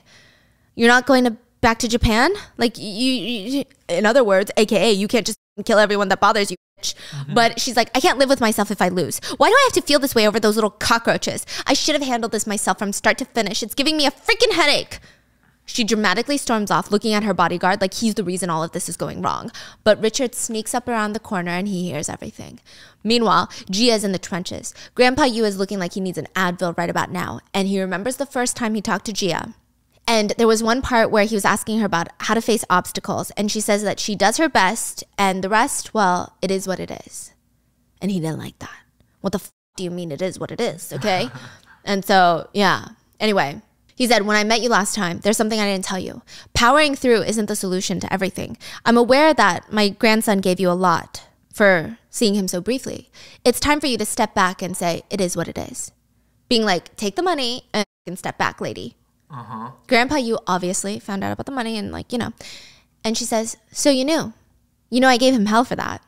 Don't worry, sir. It'll never happen again. Grandpa Yu looks kind of surprised. He lacks so much. You've spoiled him too much. He only knows how to work. He has no concept of money. And honestly, I was flustered because he's like one of those rich boys. What are you trying to say right now? But I like that about him. To tell you the truth, I also lack a lot. When I thought he was the perfect third-generation chaebol, he seemed like this unreachable, cold person. But no, Richard is foolish. He can get angry and he can be messy and he can be a big little baby. He gets embarrassed and he acts like a kid sometimes. But seeing those sides of him, I thought we could do well together. I want to be happy with him, sir. Please give Richard to me. Oh, shit. What just happened? And Grandpa Yu actually likes it. He be smiling. So I think it's like elements. She's coming on strong, but also I think she's like describing him as very human. Like he's a little spoiled brat that acts like a baby, but like low-key I kind of love him, Grandpa. Shit. Like that's the vibe. So you're telling me Grandpa's kind of a romantic dude? Yeah. Or maybe he thinks like in order to run a company like that, you need a wife that like sees you versus just being like a yes girl that's like, okay, fine, buy me a Chanel bag and like do whatever you want. What if Yeah. Grandpa was like, you know how like the marriage for them is all about power, marriage power, right? Yeah. What if the other girl is kind of annoying, but Gia, not only she's strong, but she's also smart. She's like keeping him grounded. So this could mean more success for the business.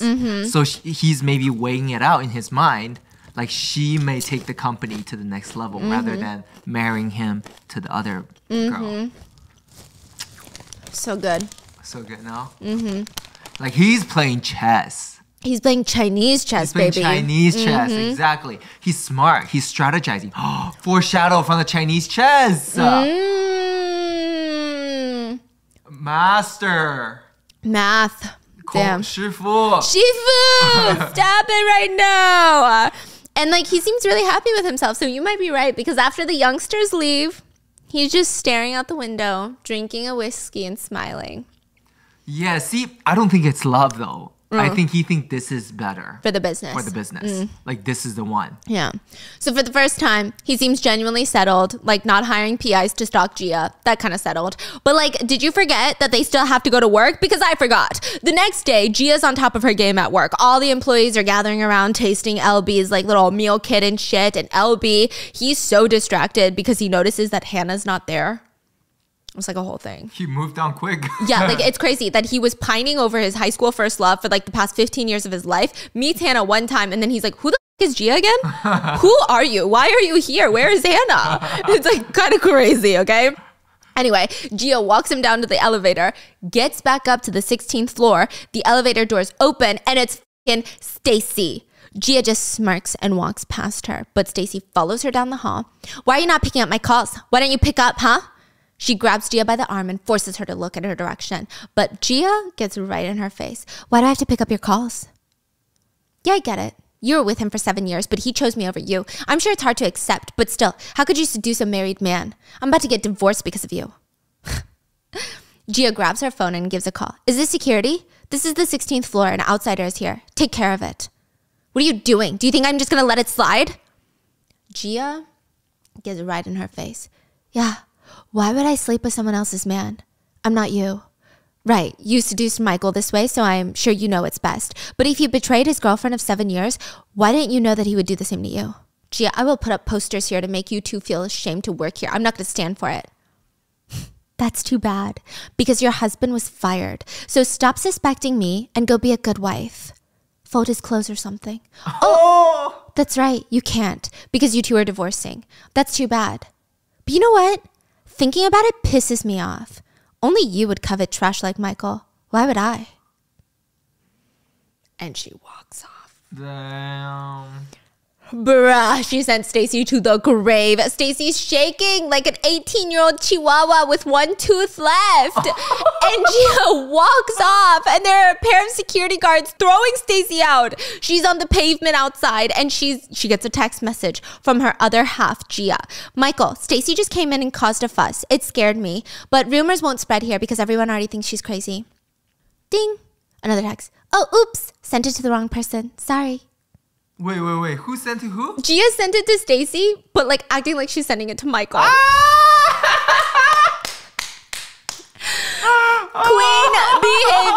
Queen behavior. And Stacy's about to lose it. Meanwhile, Gia and Richard are patiently waiting inside an empty office conference room, knowing that this incident is going to push Stacy over the edge. Richard tells Gia, Stacy's going to call me soon. And sure enough, he puts Stacy on speakerphone, and she doesn't even say hello. She's just unhinged. I'm gonna ruin Gia King. Have her, take her, marry her. I don't give a f***.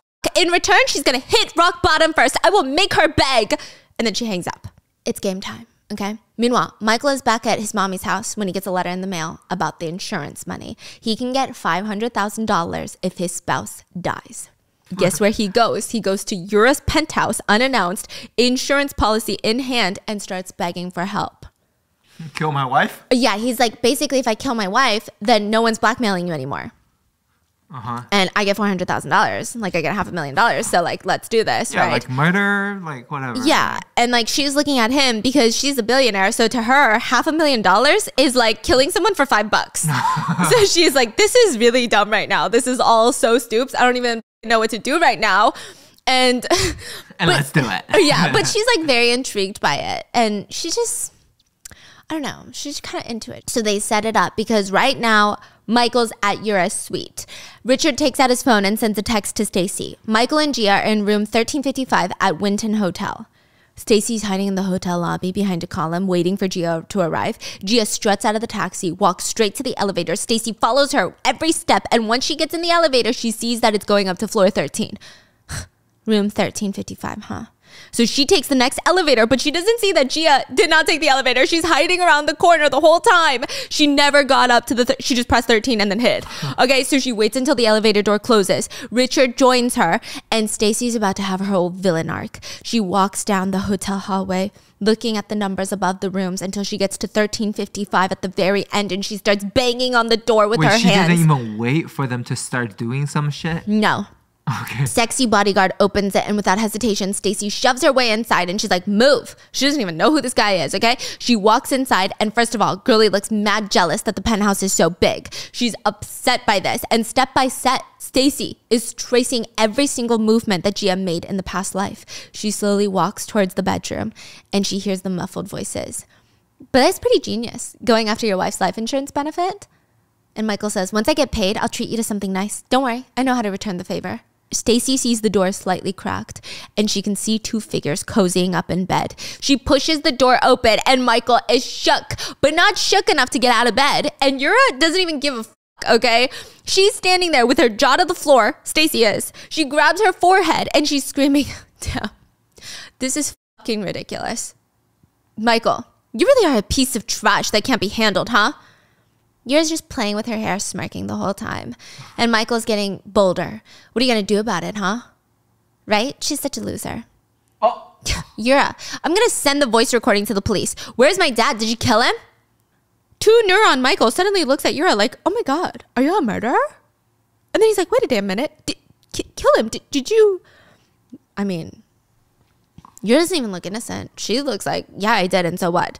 But Stacy's not done. She turns to Michael. And you, Michael, I thought you were trying to get Gia back. What are you doing here with her? I heard you were fired. Since you have a lot of free time, spend it in jail. And she pulls out her phone and starts recording Michael and Yura for adultery because, you know, it's illegal.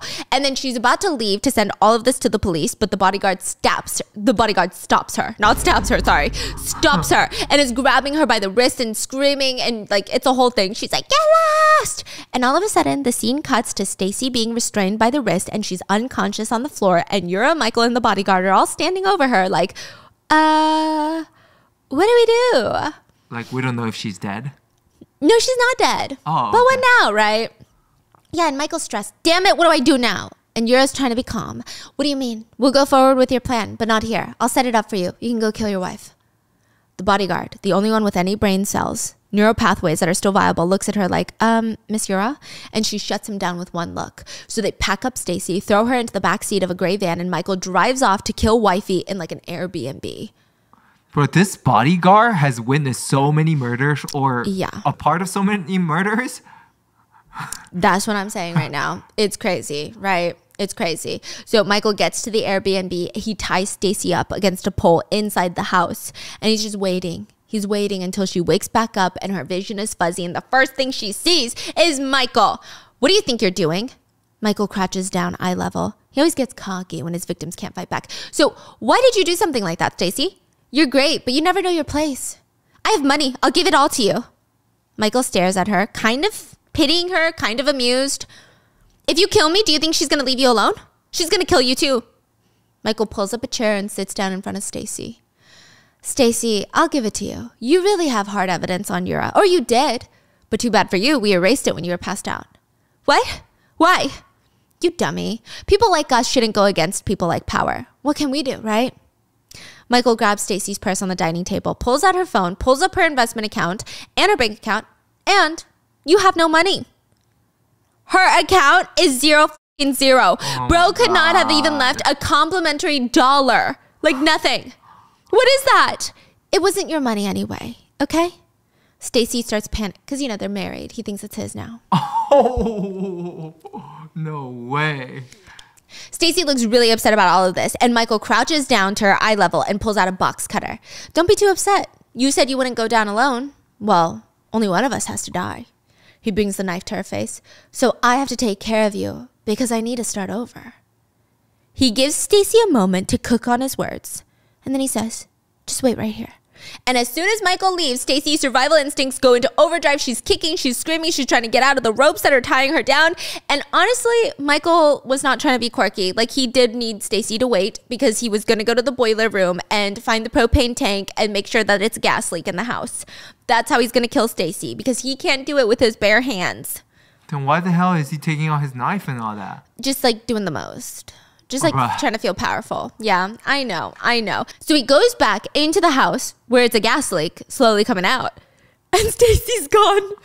It's just the rope on the ground. And he's like, where the fork is she? He looks around and the knife holder is empty. Bestie is armed. And suddenly Stacy jumps out from the curtain swinging. She's swinging the knife like it's an axe. Michael's like, are you crazy?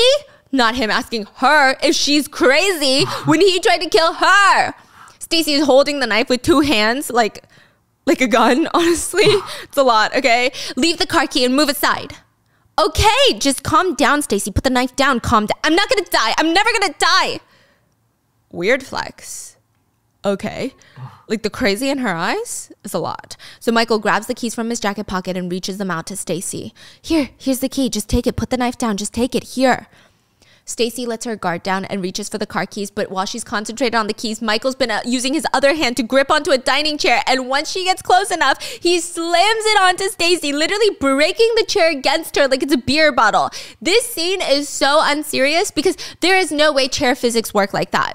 But I digress. It's K-drama land. Physics are different there. Stacy is dazed. She's on the ground. Michael grabs her by her shirt and throws her up against the table. You little shit, come here. Yeah, she like at least broke a rib or two. And Michael's like, my lovely wife's gonna die from carbon monoxide poisoning from a boiler malfunction while I'm away grabbing groceries. So stop ruining my life, just die already. These are the same words that he said to Gia in the past life. Wow. Yeah, and Stacy's scoffing because she's not going to go down without a fight. This is what the life insurance is about? You think it'll go your way, huh? Michael crouches down and gets in her face. I think it will. But crouching down is the second mistake he makes because Stacy kicks him in the little mic and he falls to the ground howling like a dog. Stacy's on the stairs just cackling. My husband shouldn't lose his manhood, huh? But no, Gia told me that you're already sterile. What? What are you talking about? No, I'm not. You're shooting blanks. Should I spell it out for you? I didn't miscarry. I never got pregnant because you're shooting blanks. You're incapable of being a man. Do you get it now?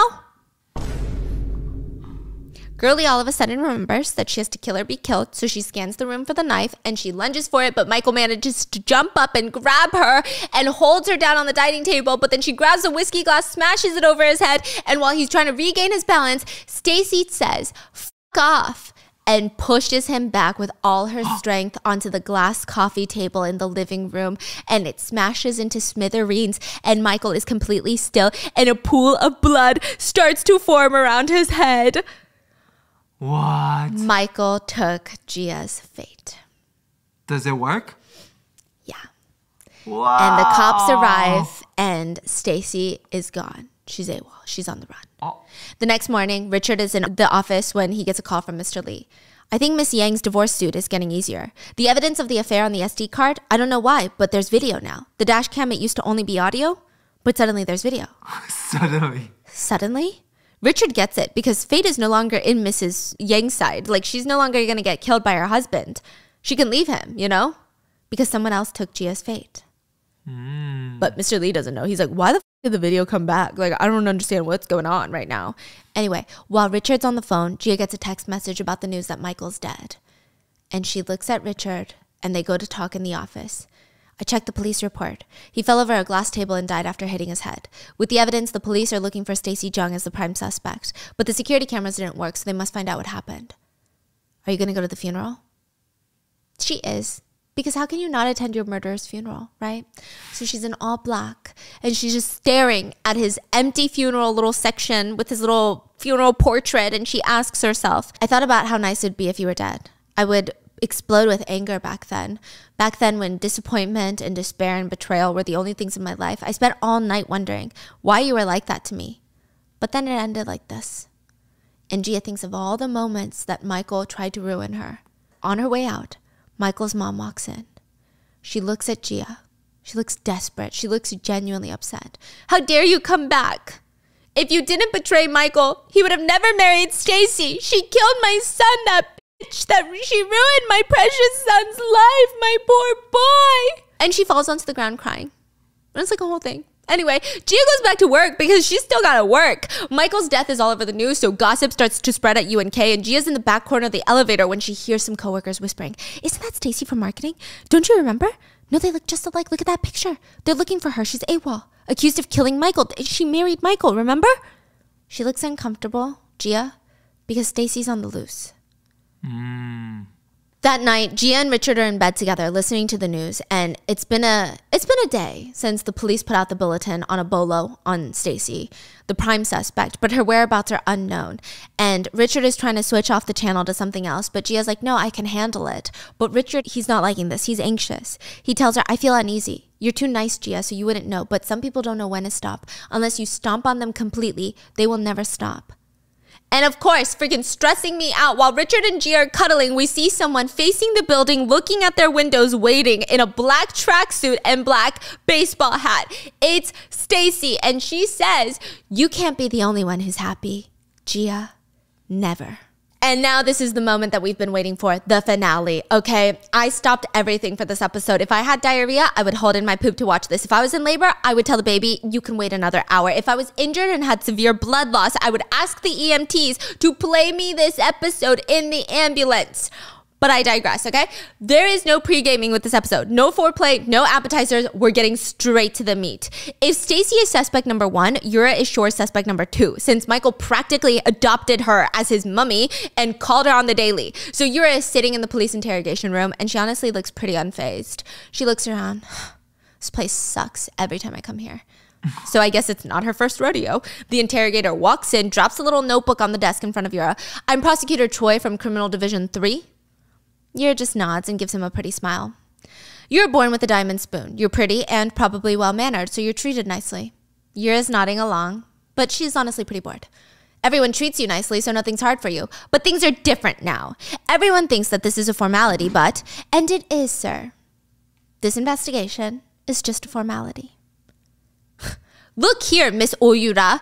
And the prosecutor slams his fist on the table. But whoever was cast to be this prosecutor did not eat at all. He came to set full, constipated. He did not take a single bite. Nothing was eaten. It was just like, no. That was what he did. Yeah. I mean, no wonder Yura does not take him seriously. She's like, look here, prosecutor. It's not time for someone like you to act all big and tough. Do I look like someone who'd be scared after seeing you rush in here? I'm not a fucking idiot. She leans in like he's the one on trial. You're not sure about anything. Would it be easier for me to say what you want to hear out of fear, or should I just walk out on my own 2 feet? Do you want to bet? I'm going to walk out here on my own 2 feet. And right at that moment, there's another knock on the door. The bodyguard rushes in, and it's Yura's attorney. Yura doesn't even look at them. But she walks out the police station on her own 2 feet like a little free woman. 5 other men walk out with her, police officers, and they bow as she leaves. Goodbye, ma'am. Good night. Have a good one. Sorry about that. Wait, they just handled it? Yeah, because, you know, she's rich. I don't know if that's some, like, Korean shit or some Tibber shit, but, like, it's a lot, okay? Anyway, Yura's looking at her bodyguard again. The world must be going crazy. Everyone keeps crossing the line. This is for the best. They can't do anything with that file they have on me. The police, that is. Yura's bodyguard is about to open the door for her so that she can leave, but he sees a man standing across the parking lot staring them down. The air is thick. Much alpha pheromones here. Because it's Mr. Lee. Oh yeah, What? face card, mewing, jaw-lined, Mr. Lee staring them down. And Yura looks at him, and it's clear. Mr. Lee did not come here to just intimidate Yura. No, he drove CEO Boss Granddaddy here. And that means Yura's got bigger things to worry about, okay? What does that mean? Yeah, she gets into the back seat where the grandfather is. Grandfather, you didn't have to come here. It was just all a big misunderstanding. I guess I'm not such a great judge of character with that boy. Yura, you crossed the line this time. Turn in your resignation. Don't think about exercising your rights over the airline or the tour company shares. Yura's eyes get wide. She looks disgusted, disturbed, okay? Soon, UNK Foundation will send a volunteer group to Africa. Join them. Go and volunteer, and then volunteer some more, and then volunteer again until you come back a human. Once you've built character, then you can return. Wait. What? Why? Because she's under investigation for, like, committing murder. Oh, committing Michael's murder. dead, you know? Like, she can't be the vice president of Cloud Air and then be in an active, ongoing investigation on somebody's death. But innocent until proven guilty, right? Yeah, but not in Korea. Like, you gotta at least step down. If it's like a murder investigation, Oh, come on, you gotta at least step down, no? okay. Yeah, and then the grandpa is like, and once you've built character, you've become a person, then you can return. I gave you the position and it ruined you. Still, it is a big privilege to have another chance. Keep that in mind. I thought they were just partners. I think UNK owns. Oh, Yeah. I see. Yeah. Yuri can't play it cool anymore. Like the devoted granddaughter figure mask slips off. No. Why should I resign? Why should I volunteer? Africa? Right. So it's because you like her, huh? That's what it is, don't you? Richard is family after all, so you want to let him do whatever he wants and you like that girl? Grandpa just grunts, okay? He's over it. Do it then. Yura's got the look of a bestie who has lost all her first-class airline privileges, and Granddaddy looks like he's about to have a stroke. Do that, but don't touch me. What did I do wrong, Grandfather? You're pretending to be fair, but you're not. Yura gets out and slams the car door. She looks like she's had enough of this you family bullshit for like 2 lifetimes, but while she's walking back to her car, Richard intercepts her. I told Grandfather it'd be no use, but he doesn't know you that well. What the hell are you saying? Forget it. I'm exhausted, so let's talk tomorrow. You shouldn't have messed with Gia. What? What did I do? Wait. Richard was gonna die. They need another person to die? What? What did I do, huh? No, even if I did do something, do you have proof? Yeah, I do. Richard steps aside and Yura sees 2 very familiar faces stepping out of Richard's car. What's wrong, Yura? Do you see a ghost? Yura is staring straight at Stacy's dad and Gia's mom, who are most definitely not dead, but Yura distinctly remembers trying to stage their self-exit and hotboxing them in a van, okay? Turns out Yura's bodyguard called Richard and they went to go save them, and it was like a whole thing, and then they've been in hiding, and now they're like gonna go to the police and tell them everything about how Yura paid them to go kill Gia, but then they didn't end up killing Gia and they ran into Richard, but then Yura like did all this and then Yura tried to kill them. It's a whole thing. Richard turns to Yura. Pay for what you did, Yura. Your problem is thinking you can do anything you want. Stop trying to get away with it. So pay properly this time. This is all happening in front of the police station. The cops rush out. They arrest Stacy's dad and Gia's mom. You're under arrest for attempted murder. And Stacy's dad is just staring at Yura. Yeah. I'll tell you guys everything. Got some big fish. Oh, yeah. And the prosecutor turns to Yura. Now that we have Stacy's dad here, I think we'd like to talk to you again, Miss O. I wouldn't say that I love cleaning. Like, it's very tedious. It takes a lot of time. I've got a dust allergy. It's like a whole thing. But I do love the feeling after a deep clean. It is like a brand new person feeling. Like when I weed through my closet and I weed out all the clothes that I literally never wear, you end up with so much more space, better organization, and just like this sense of accomplishment. And you know what? I think it's about time that we start doing some spring cleaning around here. But for our subscriptions. Think about it. It is the same way that you buy clothes that you never end up wearing. You are constantly buying into subscriptions that you never use, and then they just keep piling up in the back of your closet, wasting space, adding nothing to your life. But unlike clothing, it's a reoccurring charge. And I get it. Nobody likes cleaning. That's why Rocket Money does it for me. Rocket Money is a personal finance app that finds and cancels your unwanted subscriptions, monitors your spending, and helps lower your bills so that you can grow your savings. Did you know that nearly 75% of people have subscriptions that they forgot about? That number sounds crazy, but I genuinely probably couldn't name all the subscriptions that I have. I'm constantly subscribing to new streaming platforms to watch movies, K-dramas, but I also subscribe to completely random websites for a free trial just to like read an article about something, and then I forget to cancel. And if a miracle does happen and I do remember to cancel, I mean, it's a lot. Like, they make you jump through so many hoops to cancel. I don't want to talk to your manager, Kelsey. I just want to cancel my subscription. That is it. But don't worry. If you have Rocket Money, you'll never have to talk to Kelsey from customer service about it ever again. Rocket Money lets you see all of the subscriptions in one place. And if I see something that I don't want, Rocket Money can help me cancel it with a few taps. Their dashboard also makes it easy to track my spending, and it shows me this month's spending compared to last month's. They even help me create a custom budget to keep my spending in check. Rocket Money will even try to negotiate lowering your bills for you, like by up to like 20%. All you have to do is submit a picture of your bill and Rocket Money will take it from there. Rocket Money has over 5 million users and has saved a total of $500 million in canceled subscriptions, saving members up to $740 a year when using all of the app's features. So stop wasting money on things you don't use. Cancel your unwanted subscriptions by going to rocketmoney.com/baking. That's rocketmoney.com/baking. rocketmoney.com/baking.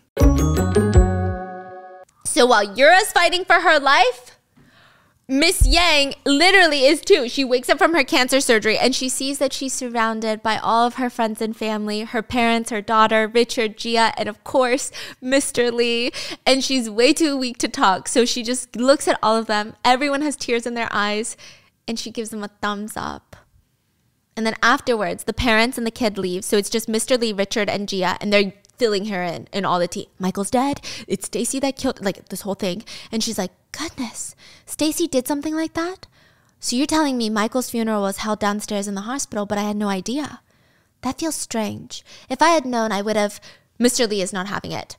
Even if you knew, you still shouldn't have. You can't go to a funeral before a major surgery. Mr. Lee sounds really passionate. And everyone's like, what the is wrong with this guy? You're nagging again. You know the surgery went well. That's why the surgery went well. You were so scared of the surgery that you were constantly crying and crying. Shall I keep going? Gia and Richard are just staring at each other like, okay, are we looking into a mirror? Like, what's going on right now? This is crazy. Okay, but Richard changes the subject. Anyway, Mrs. Yang, since the SD card's data is fully recovered, things have gotten easier. The court will take recent threats into account seriously that your husband has made, and it'll all work out well. You might even be able to get parental rights and full custody. Mr. Lee is angry. No, we'll get even more. We'll make him lose all visitation rights as well. Then my daughter will lose her father for good. Mr. Lee. He goes, But I will be their father. Mr. Lee realizes maybe he overstepped his boundary and he tries to soften it. Well, we don't have to do that if you don't want to. The choice is yours. And everybody looks at her and she says, no, I'm happy about it. She grabs Gia's hand and she says, when I got the surgery, it felt like I was dying. I couldn't see the end, so it was hard. And I was even betrayed by my husband at that time. But I got a new chance now, you know? And my husband, that bastard, he'll probably try to manipulate our daughter. He's never going to be helpful to her. I can't let her suffer like that. He is nothing but a sperm donor. And I'm going to stay strong. And Gia is crying and she's like, I'll try harder too. And then there's one more romance that is so cute. So LB goes into the office and he sees Hannah sitting at her desk and she hasn't been to work for the past couple of days. So when LB finally sees her, he's so nervous and he's so excited, okay? And he's like, where's Gia? I came to talk about the meal kit and some of the changes that she wanted to make. Oh, Miss Kang's meeting with the development team and it's running late. Sorry to disappoint you, but I guess I can explain everything.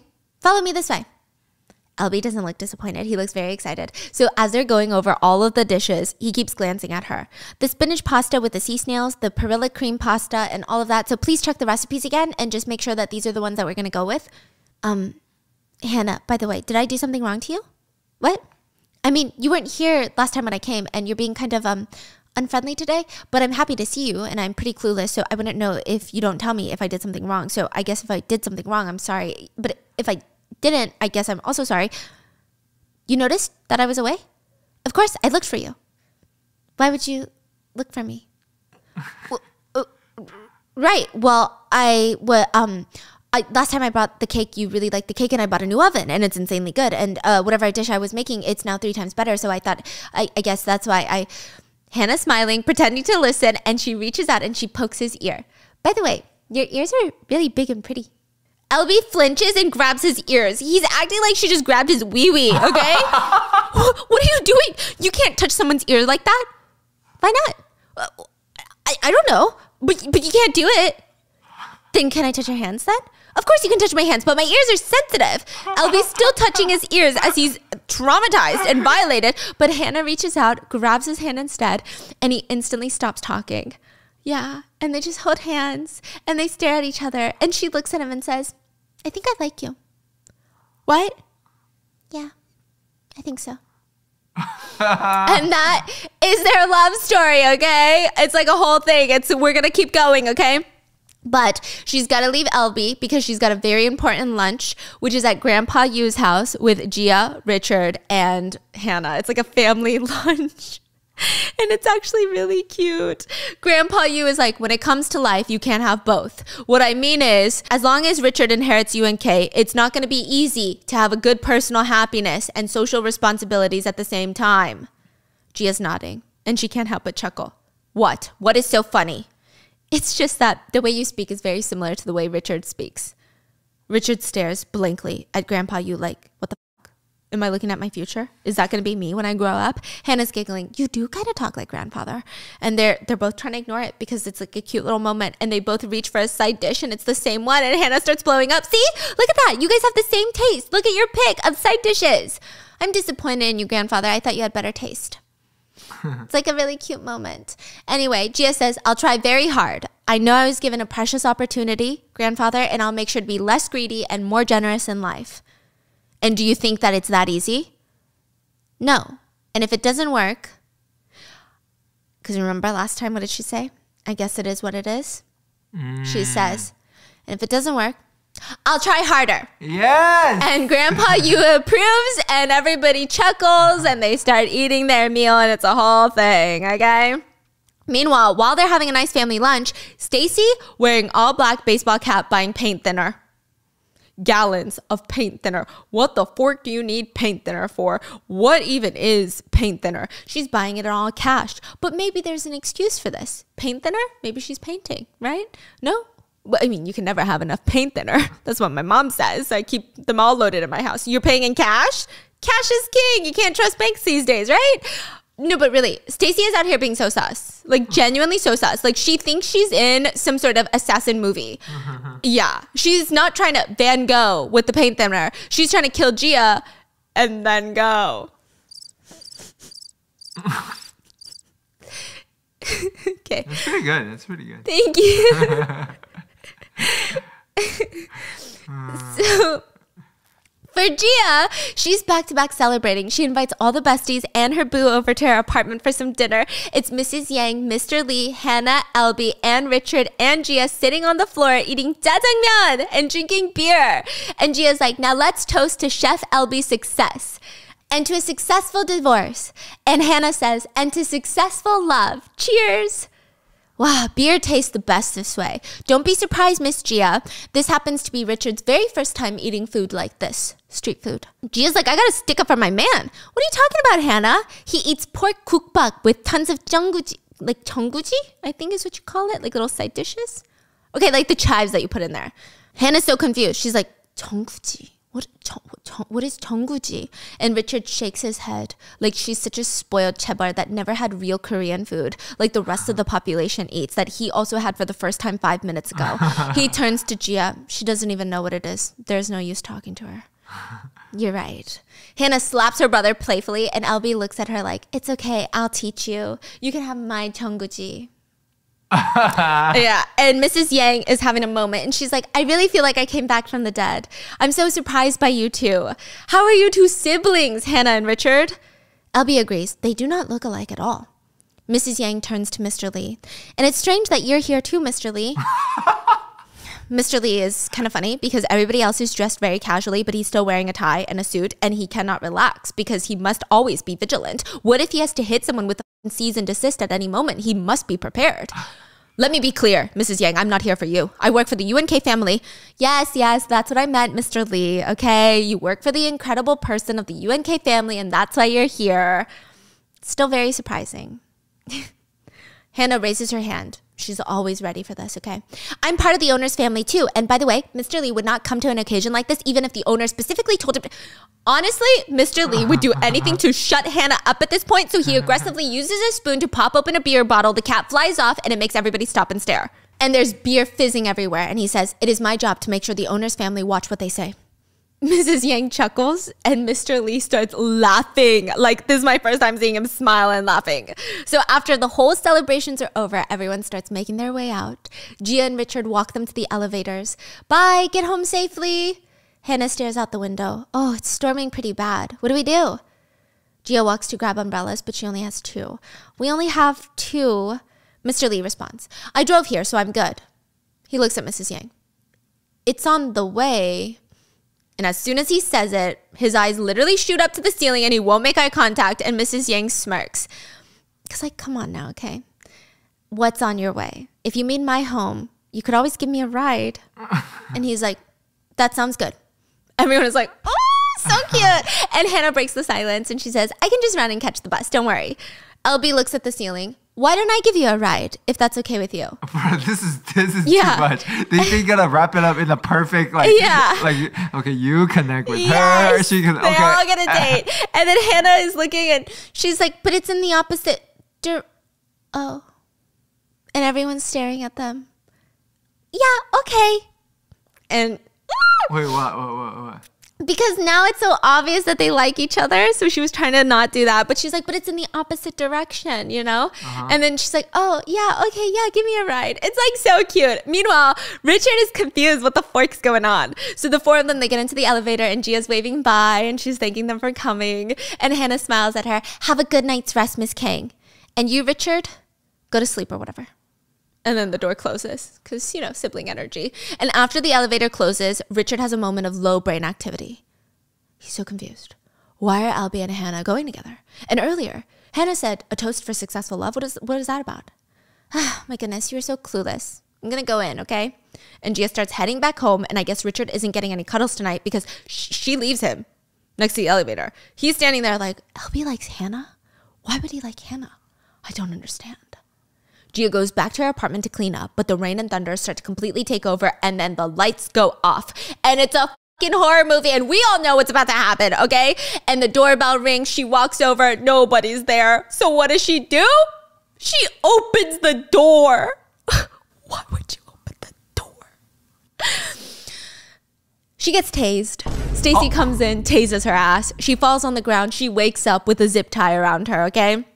Stacy, she's got her full black leather fit on and some lipstick because she's out here to murder. She's out here to slay. But she has to slay in order to slay. Stacy is very busy, just like painting, like pouring paint thinner all over the place, all over the curtains. And Gia finally wakes up and she's staring at her. What are you doing? Oh, are you up? It would have been better if you stayed unconscious. Fire spreads more because of the curtains. Sturdy buildings are insulated, so, I had to get more paint thinner. You need to study to do anything. You know that, right? Stacy crouches down in front of Gia and sets a lighter on the coffee table. Gia, I'm sorry. We can't do anything about it now. You always only think about yourself. Gia's freaked out because these are the exact words Stacy had told her in the previous life before she died. But instead of feeling scared, Gia chuckles. You really do live up to my expectations. What? I was worried that you'd be a lot smarter, but I overestimated you. This is the best you can do. Seeing you hit rock bottom like this, it suits you more than anything. Stacy's face is twitching, okay? She stands back up and she steps away from Gia. She looks scared, okay? Stop acting tough. You're the worst one here, Gia. You dumped Michael on me knowing that he was trash, and look at you now. You threw me in the garbage and took everything good for yourself. Is that why you killed Michael? Why shouldn't I? He tried to kill me first. It doesn't matter if there's no proof. I'll turn myself in. I'll say it was an accident and I ran out of fear. If I pretend to regret it, as always, people are going to feel bad for me. Right. You're always so good at playing the victim. I won, Gia Kang. Gia slumps her head down as if she's about to give up. But when she looks back up, she's got a huge smile on her face. No, I won. And she stands up and slams her wrist over her thigh to break the zip ties. Stacy immediately rushes over to the lighter, but instead of going for the lighter too, Gia grabs Stacy by the arm, chest, flings her over onto the ground, forces Stacy to just, it's like a whole thing, okay? Is it from the lesson that she took? Yeah, that one lesson, and she be knocking out Olive's hole, okay? Yeah. And she swipes it out of reach, and Gia's hovering over her and says, I learned so many things because of you. You knew I was coming? You dragged me around and took everything from me, Stacy. I felt sorry for myself, so I decided to face you this time instead of running. Don't hide behind me or anyone else anymore. You face the consequences of your own actions. Face the consequences? I'll get manslaughter. Just you wait. It's not manslaughter anymore. You just made the evidence with your own mouth. And Gia looks up at the corner and there's a CCTV camera. Oh. Okay, anyway, we find out that Gia and Richard knew that Stacy was coming. They knew that she bought the paint thinner. She knew all of that. And at first, Richard just wanted to save Gia and make sure that Stacy can't get to her. But Gia was like, no, let her, because I don't want to run for the rest of my life. This is my second life. I'm not going to live like that. So they set it up. They set up the CCTV camera that Richard and the police are watching in real time. Oh. Yeah. She had to learn how to get rid of zip ties. It was a whole thing. And this is what's happening. Yeah. Wow. Yeah. So she planned it. So she tells Stacy, this is the price you pay for your sins. This is the hell I made for you. Richard bursts in with a ton of cops and they start dragging Stacy away and she's screaming. She's like freaking out. It's not me. Gia Kang set this up. It wasn't me. It was her. It was Gia Kang. It was Gia. The cops drag her away while Richard stays back to hold on to Gia as she cries because this is their new fate. And Richard says in bed, it's all over now. Only good things will happen from now on, and I'm going to make sure of it. I will protect you forever, so don't think about it anymore. You took back what was rightfully yours, and I got an opportunity that wasn't mine. That's why I have you in my arms. Yeah, it's really cute, but it's also kind of sad, right? Because they're like making out. He flips over and he gets on top of her to make out with her, but you can also see it zoom in on Richard's chest tattoo, which is a reminder, or the heart, that he's gonna die. Like they haven't escaped his fate yet. Okay, are we gonna take care of that? Now, Yura's getting out of the police station and she's pissed, but this time she's kind of on the run, okay? The bodyguard is by her side. Prosecutor Choi applied for your travel ban. You must leave the country today. What time's the flight? First flight is in 3 hours. The second one is in 4 hours. I've booked both. Let's hurry. She looks over at her bodyguard. You can't do anything right. You're fired. Give me the plane tickets. She snatches the tickets from his hand and she just leaves him there at the parking lot. He rushes over to her car because I don't know why. And she's just stepping on the gas, speeding off. And she's so pissed. She's speeding through traffic, trying to get to Incheon because she needs to flee. She's stepping on it, honking at the cars, like just licking tailgates. Her phone starts buzzing. It's her dad calling, but she's like, not right now. I'm a fugitive. And at the same time, Richard's taking a shower, but he keeps getting flashbacks to the car accident in 2023 and he can't stop reliving it. He gets out of the shower, wipes his hand over the now foggy mirror, and he notices something. He grabs the bathrobe, finds Gia in the kitchen. Gia. She gets up. What's wrong? What is it? It's gone. and he shows his chest and the heart tattoo is gone. And he's scared because what does this mean? What does it mean? And in the background, they turn to the TV. An announcement is made. Former Vice President Yura Oh of Cloud Air was in a car accident near Incheon Airport. She's being transferred to the hospital, but ended up dead. Bruh. No, here's the plot twist. Yeah. What if that girl and Michael came back alive? Oh my God, no. That would stress me out. No, there's 4 of them who knows the history. Bro, past, that I mean would the be future. fun. That would be crazy. That would be crazy. That would be next level. Now, anyway, everything pans out from here. Mrs. Yang is free. She finalizes the divorce, and Mr. Lee was her attorney, and she thanks him, and it's like really cute. And he's like, it's hot outside. I'll give you a ride. No, that's okay. I'm spending my first day as a single woman with my friends. I should go. But before she walks off, she turns to him. I'll buy you a meal, Mr. Lee. Nothing too expensive. A moderately expensive meal. Can I do that? And he chuckles because you're like, you just know they're going to get together. You just know. Meanwhile, it's Christmas, so we're like getting these flash forwards. It's Christmas time, and in Richard's apartment, there's Christmas decor everywhere. Christmas stockings head up, and Richard is wearing a Santa hat, stuffing a turkey pretty aggressively. Like, I don't know. That's not how we do it in the States. So, like, how is this allowed to air? Even Gia mentions, the turkey looks like it's suffering. Isn't that too much stuffing? And she's, shh, it's not. Just wait. I have my own method for this. My father taught it to me, and when I have kids later, I will teach them too. Oh yeah, by the way, have you thought of some cute baby names? The way she's not expecting that, she goes silent, and Richard looks up at her and realizes, okay, that was a little weird. What I was trying to, I'm not saying that we should have kids right away. I just thought maybe it'd be nice to take our time thinking of good names together. Yeah, but we don't know what's going to happen. And thinking about baby names beforehand is a little, it just feels so significant. Richard's a drama queen. He looks pissed. So he theatrically rips off his plastic gloves. You don't know what's going to happen? He walks up to her and grabs her waist, and he's still wearing the Santa hat. It's so unserious. Look at us right now. He kisses her forehead. We do this. And then he kisses her neck, and we do this. And he picks her up, and he's taking her to the bedroom. Disgusting. And throughout the days, weeks, months, Gia is genuinely happy. Like, everything is falling into place. And she tells her dad, like in a monologue, Appa, I'm so happy now.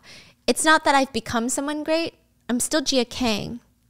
Anyway, after work, one day, Gia gets home to Richard, and he made Gia her favorite meal, pork kukbak with the little chives. And he puts the bowls down. Here. Why is the show still going? Just wait. Yeah. Shit's about to go down. And she's like, thank you for the meal. And Richard is like, wait. And he brings over the little chives.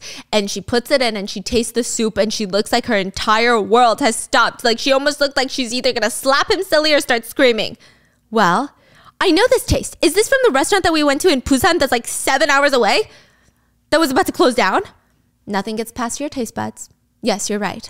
Wait. After the restaurant was gone, I looked for restaurants that made it like them, and I couldn't find anything similar. And oh my God. And she scarfs down another bite. And I was like, it's Busan, right? Why can't there be more restaurants like this? Why are they all so different? And then she shoves another spoonful in her mouth. Richard hasn't even touched his food yet. You don't have to gobble it down. Okay, Chia? You can eat it whenever you want. They opened a branch in Seoul just 5 minutes from here. No way. He brought them here. He made them open a restaurant next to their house. Okay, Daddy. Oh my God. Okay, like buying a whole restaurant to make your girlfriend happy, that's the new bare minimum. Hello? What do you want? Heidi Lau. Heidi Lau? Bruh. The whole company. Heidi Lau, please. Okay? And Richard's like, that's okay, right? Aren't you so impressed by your boyfriend right now? And Gia says, actually, I was thinking, do you have plans this weekend? There's somewhere I want to go with you. So that weekend, they go over to this little park by the lake, and it's winter time, so it's cold and snow is falling, and it almost doesn't even look familiar because it's winter. But that is where Richard and Gia spent their first night together, right next to the lake, where they laid on the grass all night. And they're standing there arm in arm, and Gia tells Richard, "When I was young, I always felt anxious and lonely, but I'm not anxious or lonely anymore since I have you. It's no surprise. I am the best allowance your dad ever picked to give you." And Gia laughs. "This is where we started. And I want to start our new start here too." And she turns to him and says, "Richard, will you marry me?" And Richard looks at her like she just slapped him across the face, okay? Our king is so dramatic. He looks at her and says, "I can't believe this." And he walks off, leaving her stranded, alone. And she's offended. I mean, no, what I meant was that's just how I feel right now. You don't have to give me an answer. How could you just leave me like, I thought that you had changed, but you're still the cocky CEO. And she's standing there confused. But he comes back with a huge bouquet of flowers. And he says, "You can do whatever you want, but not a proposal." And he gets down on one knee and pulls out the most beautiful ring. And he says, "I've been carrying it for so long. I wanted to propose all this time. Will you marry me?" Dang. Cut to Stacy in prison. Okay, and she's in prison talking to all the prison ajumas. "I know, Gia gaslit everybody and put me in here. She's so jealous of my life. She stole my husband. Yeah, she married my husband that I was dating for like 7 years. It was a whole thing, and that's why I'm in prison. But I just think that she's a little delusional." Yeah, spinning a whole new story again, okay? But that night she gets a dream that her husband Michael visits her in prison, and it's like a whole thing. And he's like, "Hey, I got insurance money from killing you, so can you go give Gia all the insurance money?" And she's screaming, "Why does everyone care about Gia?" And they take her away to the insane asylum. Yeah, meanwhile, the prison TV is playing the news. The wedding of the century. Gia and Richard's wedding at the Winton Hotel. And we see all the photos, and it's beautiful. Like, Gia is just walking down and everybody's there. I love it. This show just like keeps going. It's like, I'm just gonna tell you exactly how happy they are. Yeah. And how happy they are and how miserable the other girl is. I'm just gonna keep going. It's like the most beautiful, grand wedding. Like everything that was the opposite of her first wedding. And it's just beautiful. Even Grandpa Yu has the biggest smile on their face. And it's just the sweetest thing. And Gia tells her dad, "Everything got a little bit better. I wish you were here. You would be so happy to see me this happy. Are you watching?" And Gia's still at the ceremony taking all these pictures, and she throws the bouquet, and this time Hannah catches it and shows it to Elby, and he smiles. Anyway, the next scene is Gia's speech. "Hello, I'm Gia Kang, the director of UNK's new Second Chance Foundation. Our foundation's planning to gradually contribute $15 million from major affiliated companies by next year. From there, UNK plans to initiate systematic and continuous donations to society as the company that understands the meaning of sharing. Even in moments when everything seems to be over, I believe there is another path. The path could be even better. There must be a second chance. No, people should always get a second chance. To those who are suffering because of one wrong choice they made, I hope our foundation can be of help. Thank you." Second Chance Foundation.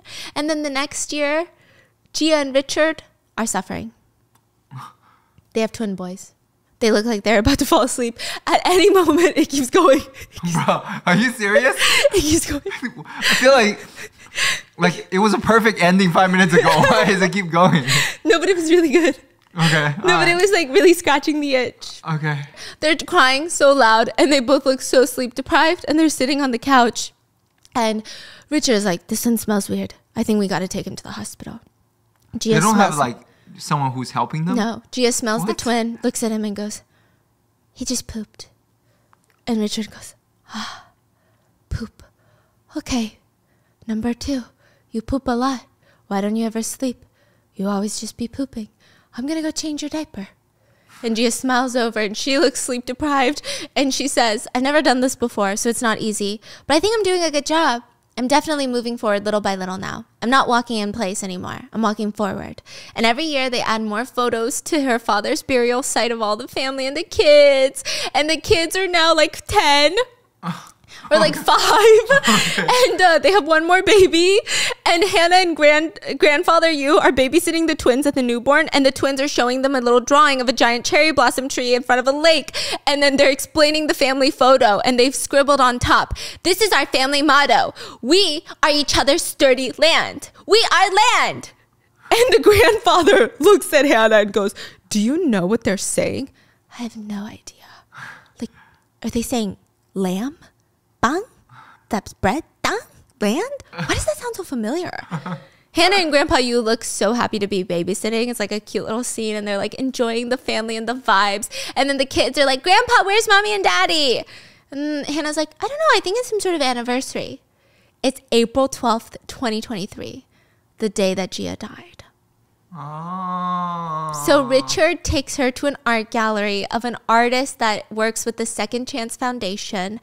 And the whole place is covered in beautifully drawn cherry blossoms. Because remember the day she died, there were cherry blossoms coming in? Yeah. Yeah. And she's staring at him, and she's staring at the paintings. And Richard grabs her hand and looks her in the eye and says, "Thank you for making April 12th a completely different day." And Gia holds back tears and she replies, "Thank you for making me look forward to tomorrow. I'm so happy."